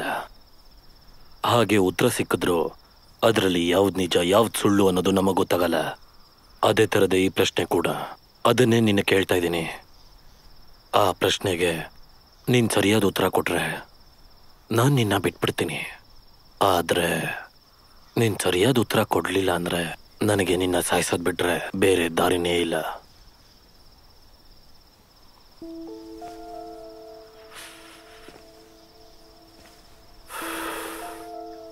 ನಿನ್ನ ಕಿಡ್ನಾಪ್ ಮಾಡಿದ್ದು ಇವನೇ ಅಂತ ಇಡೀ ಪ್ರಪಂಚನೇ ನಂಬ್ತಾ ಇದೆ. ಇಲ್ಲ ಅಂದ್ರೆ ನಾನ್ ನಂಬಿಸಿದ್ದೀನಿ ಅಂತ ಹೇಳೋದೇ ಸರಿಯಾಗಿರುತ್ತೆ. 1 ವರ್ಷ 4 ದಿನ ಕರೆಕ್ಟಾಗಿ ಹೇಳಬೇಕು ಅಂದ್ರೆ 369 ಡೇಸ್. ಕಳೆದ 369 ದಿನದಲ್ಲಿ ನಾನು ಹಾಕಿದ ಪ್ಲಾನಲ್ಲಿ ನೀವು ಕ್ಲೈಮ್ಯಾಕ್ಸ್ ಅಲ್ಲಿದ್ದೀರಾ.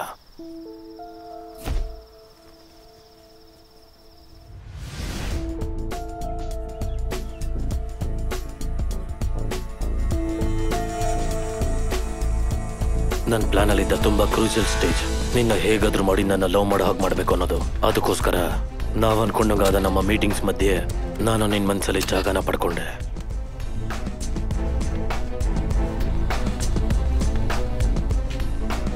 ಅದಾದ್ಮೇಲೆ ನಾನು ನಿನ್ನ ಪ್ರೀತಿ ಮಾಡೋ ಹಾಗೆ ನಾಟಕ ಮಾಡಿದೆ.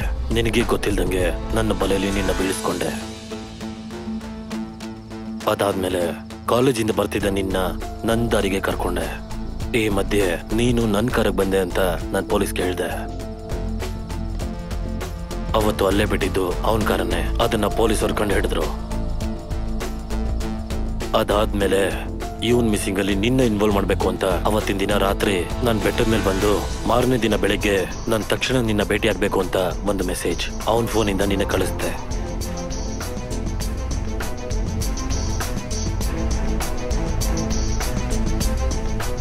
ಕಾಣೆ ಆಗಿರೋ ಡಾಕ್ಟರ್ ನಿನ್ನ ಕೊಲ್ಲೋದಕ್ಕೆ ಪ್ರಯತ್ನ ಮಾಡ್ತಿದ್ದಾನೆ ಅಂತ ಪೊಲೀಸವ್ರಿಗೆ ನಿನಗೆ ಎಲ್ಲರನ್ನು ನಂಬಿಸೋದಕ್ಕೆ ಅಂತ ನಾನು ನಿನ್ ಮೇಲೆ ಅಟ್ಯಾಕ್ ಮಾಡಿದೆ.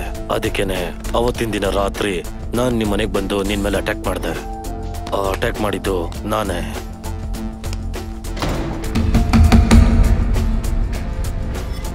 ನಿನ್ನ ತಲೆಗೆ ಫ್ಲವರ್ ವಾಸಲ್ಲಿ ಹೊಡೆದು ರೂಮ್ ಒಳಗೆ ಹೋದೆ. ಡಾಕ್ಟ್ರ್ ನಿನ್ ಮೇಲೆ ಅಟ್ಯಾಕ್ ಮಾಡಿದ್ದು ಅಂತ ನಂಬಿಸೋದಕ್ಕೆ ನಾನು ಅವನ ಬ್ಲಡ್ ಅನ್ನ ಗೋಡೆಗೆ ಮೆತ್ತದೆ. ಕರೆಕ್ಟಾಗಿ ಪ್ಲೇಸ್ ಮಾಡಿದ್ದೆ.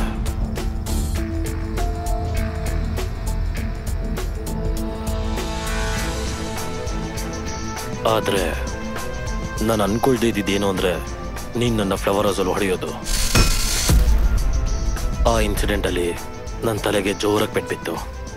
ಆ ಗಾಯದಿಂದ ನನ್ನ ಮೊಬೈಲ್ ಸ್ವಿಚ್ ಆಫ್ ಆಗಿರೋದ್ರಿಂದ ನನ್ನ ಮೇಲೆ ಅನುಮಾನ ಪಟ್ರು. ಇನ್ಸ್ಪೆಕ್ಟರ್ ಪಟ್ಟ ಅನುಮಾನನ ನೀನೇ ಸುಳ್ಳು ಮಾಡಿದೆ. Sir please stop this. ನೀವು ಅನಾವಶ್ಯಕವಾಗಿ ಸಂಜು ಮೇಲೆ ಡೌಟ್ ಪಡ್ತಿದ್ದೀರಾ. ತಪ್ಪು ಮಾಡೋರು ಓಡ್ ಹೋಗ್ತಾ ಇದ್ದಾರೆ. Please understand. ಅದಾದ್ಮೇಲೆ ಎಲ್ಲ ನನ್ನ ಪ್ಲಾನ್ ಪ್ರಕಾರನೇ ನಡೀತಾ ಇತ್ತು. ಆಗ ಮತ್ತೆ ಊಹೆ ಮಾಡಿತರನೇ ನೀನು ಫೈಜಲ್ ವಿಷಯನ ಪೊಲೀಸ್ ಕೇಳಿದೆ. ಆ ವ್ಯಕ್ತಿಗೂ ಇದಕ್ಕೂ ಯಾವ ಸಂಬಂಧನೂ ಇಲ್ಲ ಅಂತ ನಿರೂಪಿಸಿದ್ರೇನೆ ಎಲ್ಲ ನಂದಾರಿಗೆ ಬರುತ್ತೆ ಅಂತ ಅರ್ಥ ಆಯ್ತು. ಅದಕ್ಕೋಸ್ಕರ ಅವನು ಪೊಲೀಸ್ ನಿಗದಲ್ಲಿ ಇರ್ಬೇಕಾದ್ರೇನೆ ಇವನು ನನ್ನ ಕಾರ್ ಹತ್ತಿ ನನ್ನ ಮೇಲೆ ಅಟ್ಯಾಕ್ ಮಾಡ್ದ ಅಂತ ಪೊಲೀಸ್ ಅವ್ರನ್ನ ನಂಬಿಸ್ದೆ. ಅದಕ್ಕೋಸ್ಕರ ಇವನು ವಾಯ್ಸ್ ಅನ್ನ hello police control room, what's an emergency? Number 23 surgical blade.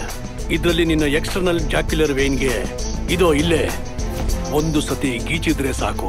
Within 4 to 6 minutes ರಕ್ತಕಾರಿ ಮೇಲಿರ್ತೀಯ. ನಾನೇ ಫೇಕ್ ಆಗಿ ರೆಕಾರ್ಡ್ ಮಾಡಿದೆ. So take the car and at straight. Do it. ಅಂದ್ರೆ ರೀತುನ ಕೊಲೆ ಮಾಡೋದಕ್ಕೆ ಪ್ರಯತ್ನ ಪಟ್ಟಿದ್ದು ನೀವೇನಾ? Tell me. ಮಾತಾಡ್ಬೇಡ, ಕಾರ್ ಡ್ರೈವ್ ಮಾಡೋ. ಇಲ್ಲ, ನನಗೆ ಗೊತ್ತಾಗಬೇಕು. I say shut up.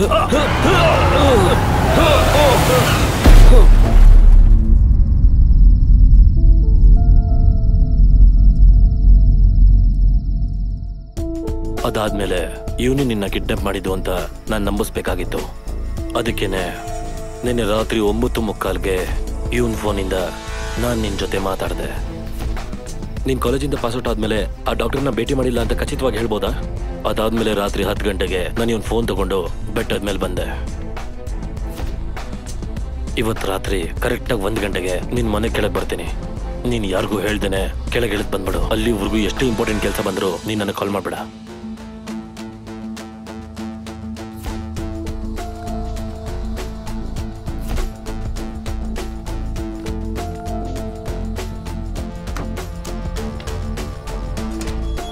ನೀನ್ ಬೇಗ ಕಾರತ್ತು, ನಾವ್ ಈಗ್ಲೇ ಹೋಗ್ಬೇಕು. ಈಗ್ಲಾ? ಎಲ್ಲಿಗೆ? ನಾನು ಹೇಳ್ತೀನಿ ನಡಿ, ಮೊದ್ಲು ಕಾರತ್ತು. Ritu, give me a phone. Give me a phone.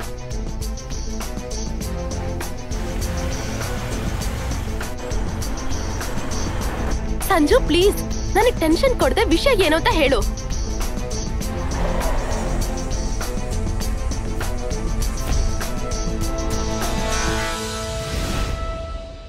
ಎಲ್ಲ ಮುಗ್ದೋಗಿದೆ ಅನ್ಕೊಂಡು ನೀನು ಸಂತೋಷವಾಗಿ ಬದುಕ್ತಿದ್ಯಾ.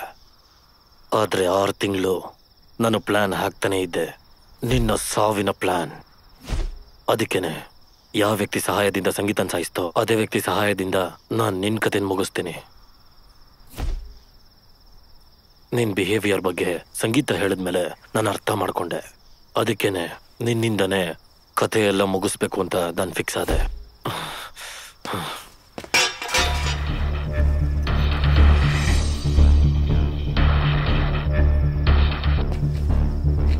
ಇವತ್ತು ಅವನ ಜೊತೆಗೇನೆ ನಿನ್ನ ಕೂಡ ಸಾಯಿಸ್ಬೇಕು ಅಂತ ನಾನು ಮುಂಚೆನೆ ಪ್ಲಾನ್ ಮಾಡಿದ್ದೆ. ಆದ್ರೆ ಸಂಗೀತ ಸಾವಲ್ಲಿ ನೀನು ಡೈರೆಕ್ಟ್ ಆಗಿ ಇನ್ವಾಲ್ವ್ ಆಗದೆ ಇರೋದ್ರಿಂದ ದೊಡ್ಡ ಮನ್ಸು ಮಾಡಿ ನಿನ್ನ ಜೀವಂತವಾಗಿ ಬಿಡ್ತಾ ಇದ್ದೀನಿ.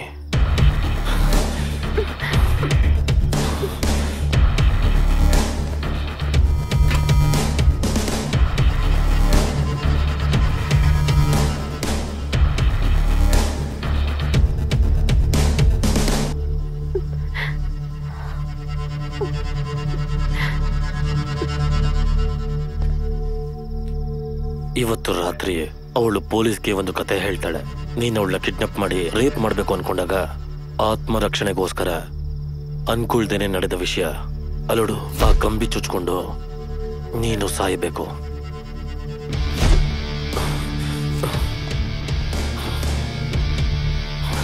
ಅದಾದ್ಮೇಲೆ ಇವತ್ತಿನ ದಿನ ರಾತ್ರಿ ನಿನ್ ಬಾಡಿ ಪೋಸ್ಟ್ ಮಾರ್ಟಮ್.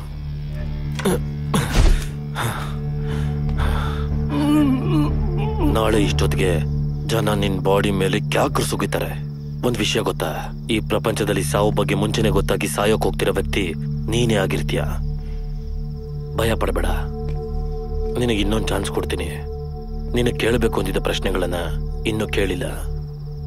ಅದಕ್ಕೆ ನೀನು ಸರಿಯಾದ ಉತ್ತರ ಕೊಟ್ರೆ ನಿನ್ನ ಬಿಟ್ಬಿಡ್ತೀನಿ. ನನ್ನ ತಂಗಿ ನಿನಗೇನ್ ದ್ರೋಹ ಮಾಡಿದ್ಲು ಹೇಳೋ, ಏನ್ ಪಾಪ ಮಾಡಿದ್ಲು ಅಂತ ನನ್ನ ತಂಗಿನ ಸಾಯಿಸಿದೆ.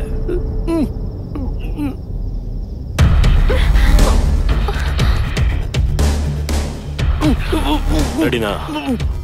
ಕಾಲ್ ಮಾಡು.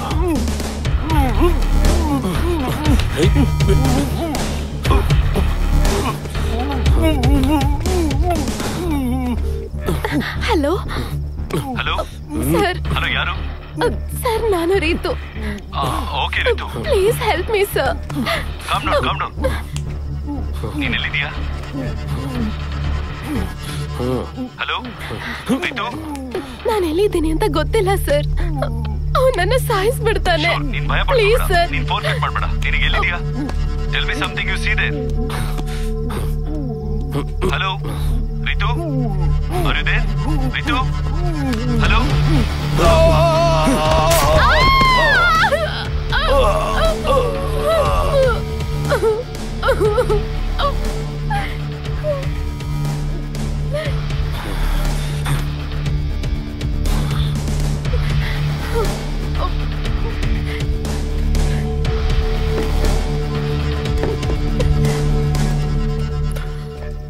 ಹೇಳಿದೆಲ್ಲ ನೆನಪಿದೆ ಅಲ್ವಾ?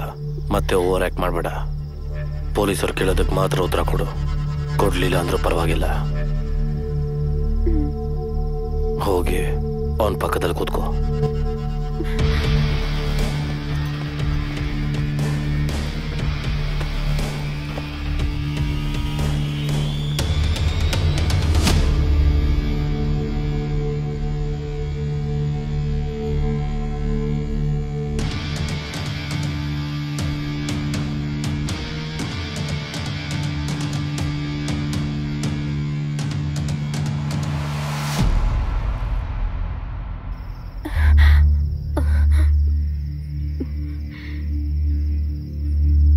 ಹೇಳು, ನಿನ್ನಿಂದ ಇದೇನಾದ್ರೂ ಮಿಸ್ ಆಗಿತ್ತಾ? ಇಲ್ಲ ಸರ್. Are you sure? ಹೌದು ಸರ್. ಹಾಗಿದ್ರೆ ನೀವಿನ್ನು ವೇಟ್ ಮಾಡೋದು ಬೇಡ, ಇನ್ನು ನೀವು ಹೊರಡಿ. Okay sir. ಬಾರಿ ಹೋಗೋಣ.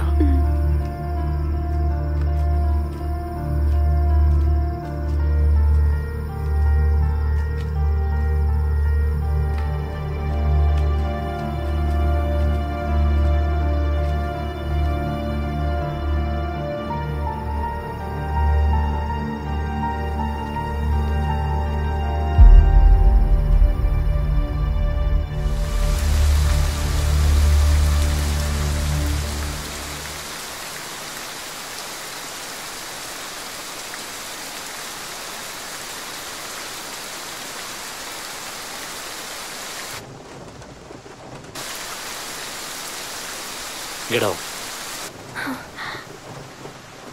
I say get out.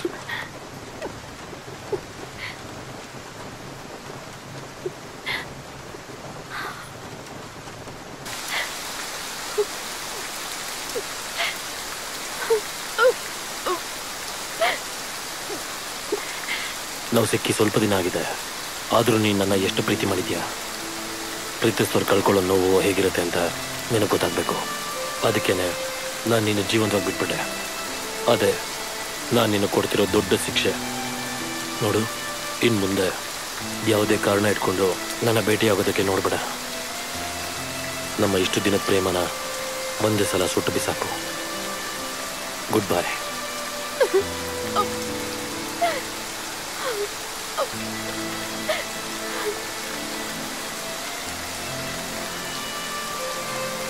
ಪ್ರೀತಿ ನನಗೆ ಗೊತ್ತಿದ್ದ ಹಾಗೆ ತುಂಬ ವಿಚಿತ್ರವಾದ ಒಂದು feeling. Strangest of all the strange feelings. ಒಂದೇ ಸಮಯ ಎಷ್ಟು ಅಂದವಾಗಿ ಕಾಣುತ್ತೆ, ಆದರೆ ಅದೇ ಸಮಯ ಅಷ್ಟು ದುಃಖವಾಗೂ ಬದಲಾಗುತ್ತೆ. 3 ಪ್ರಶ್ನೆಗಳು, ಮೂರೇ ಪ್ರಶ್ನೆ ಅದೇ ತಪ್ಪನ್ನ ಸರಿನ ನಿರ್ಧಾರ ಮಾಡ್ತವೆ.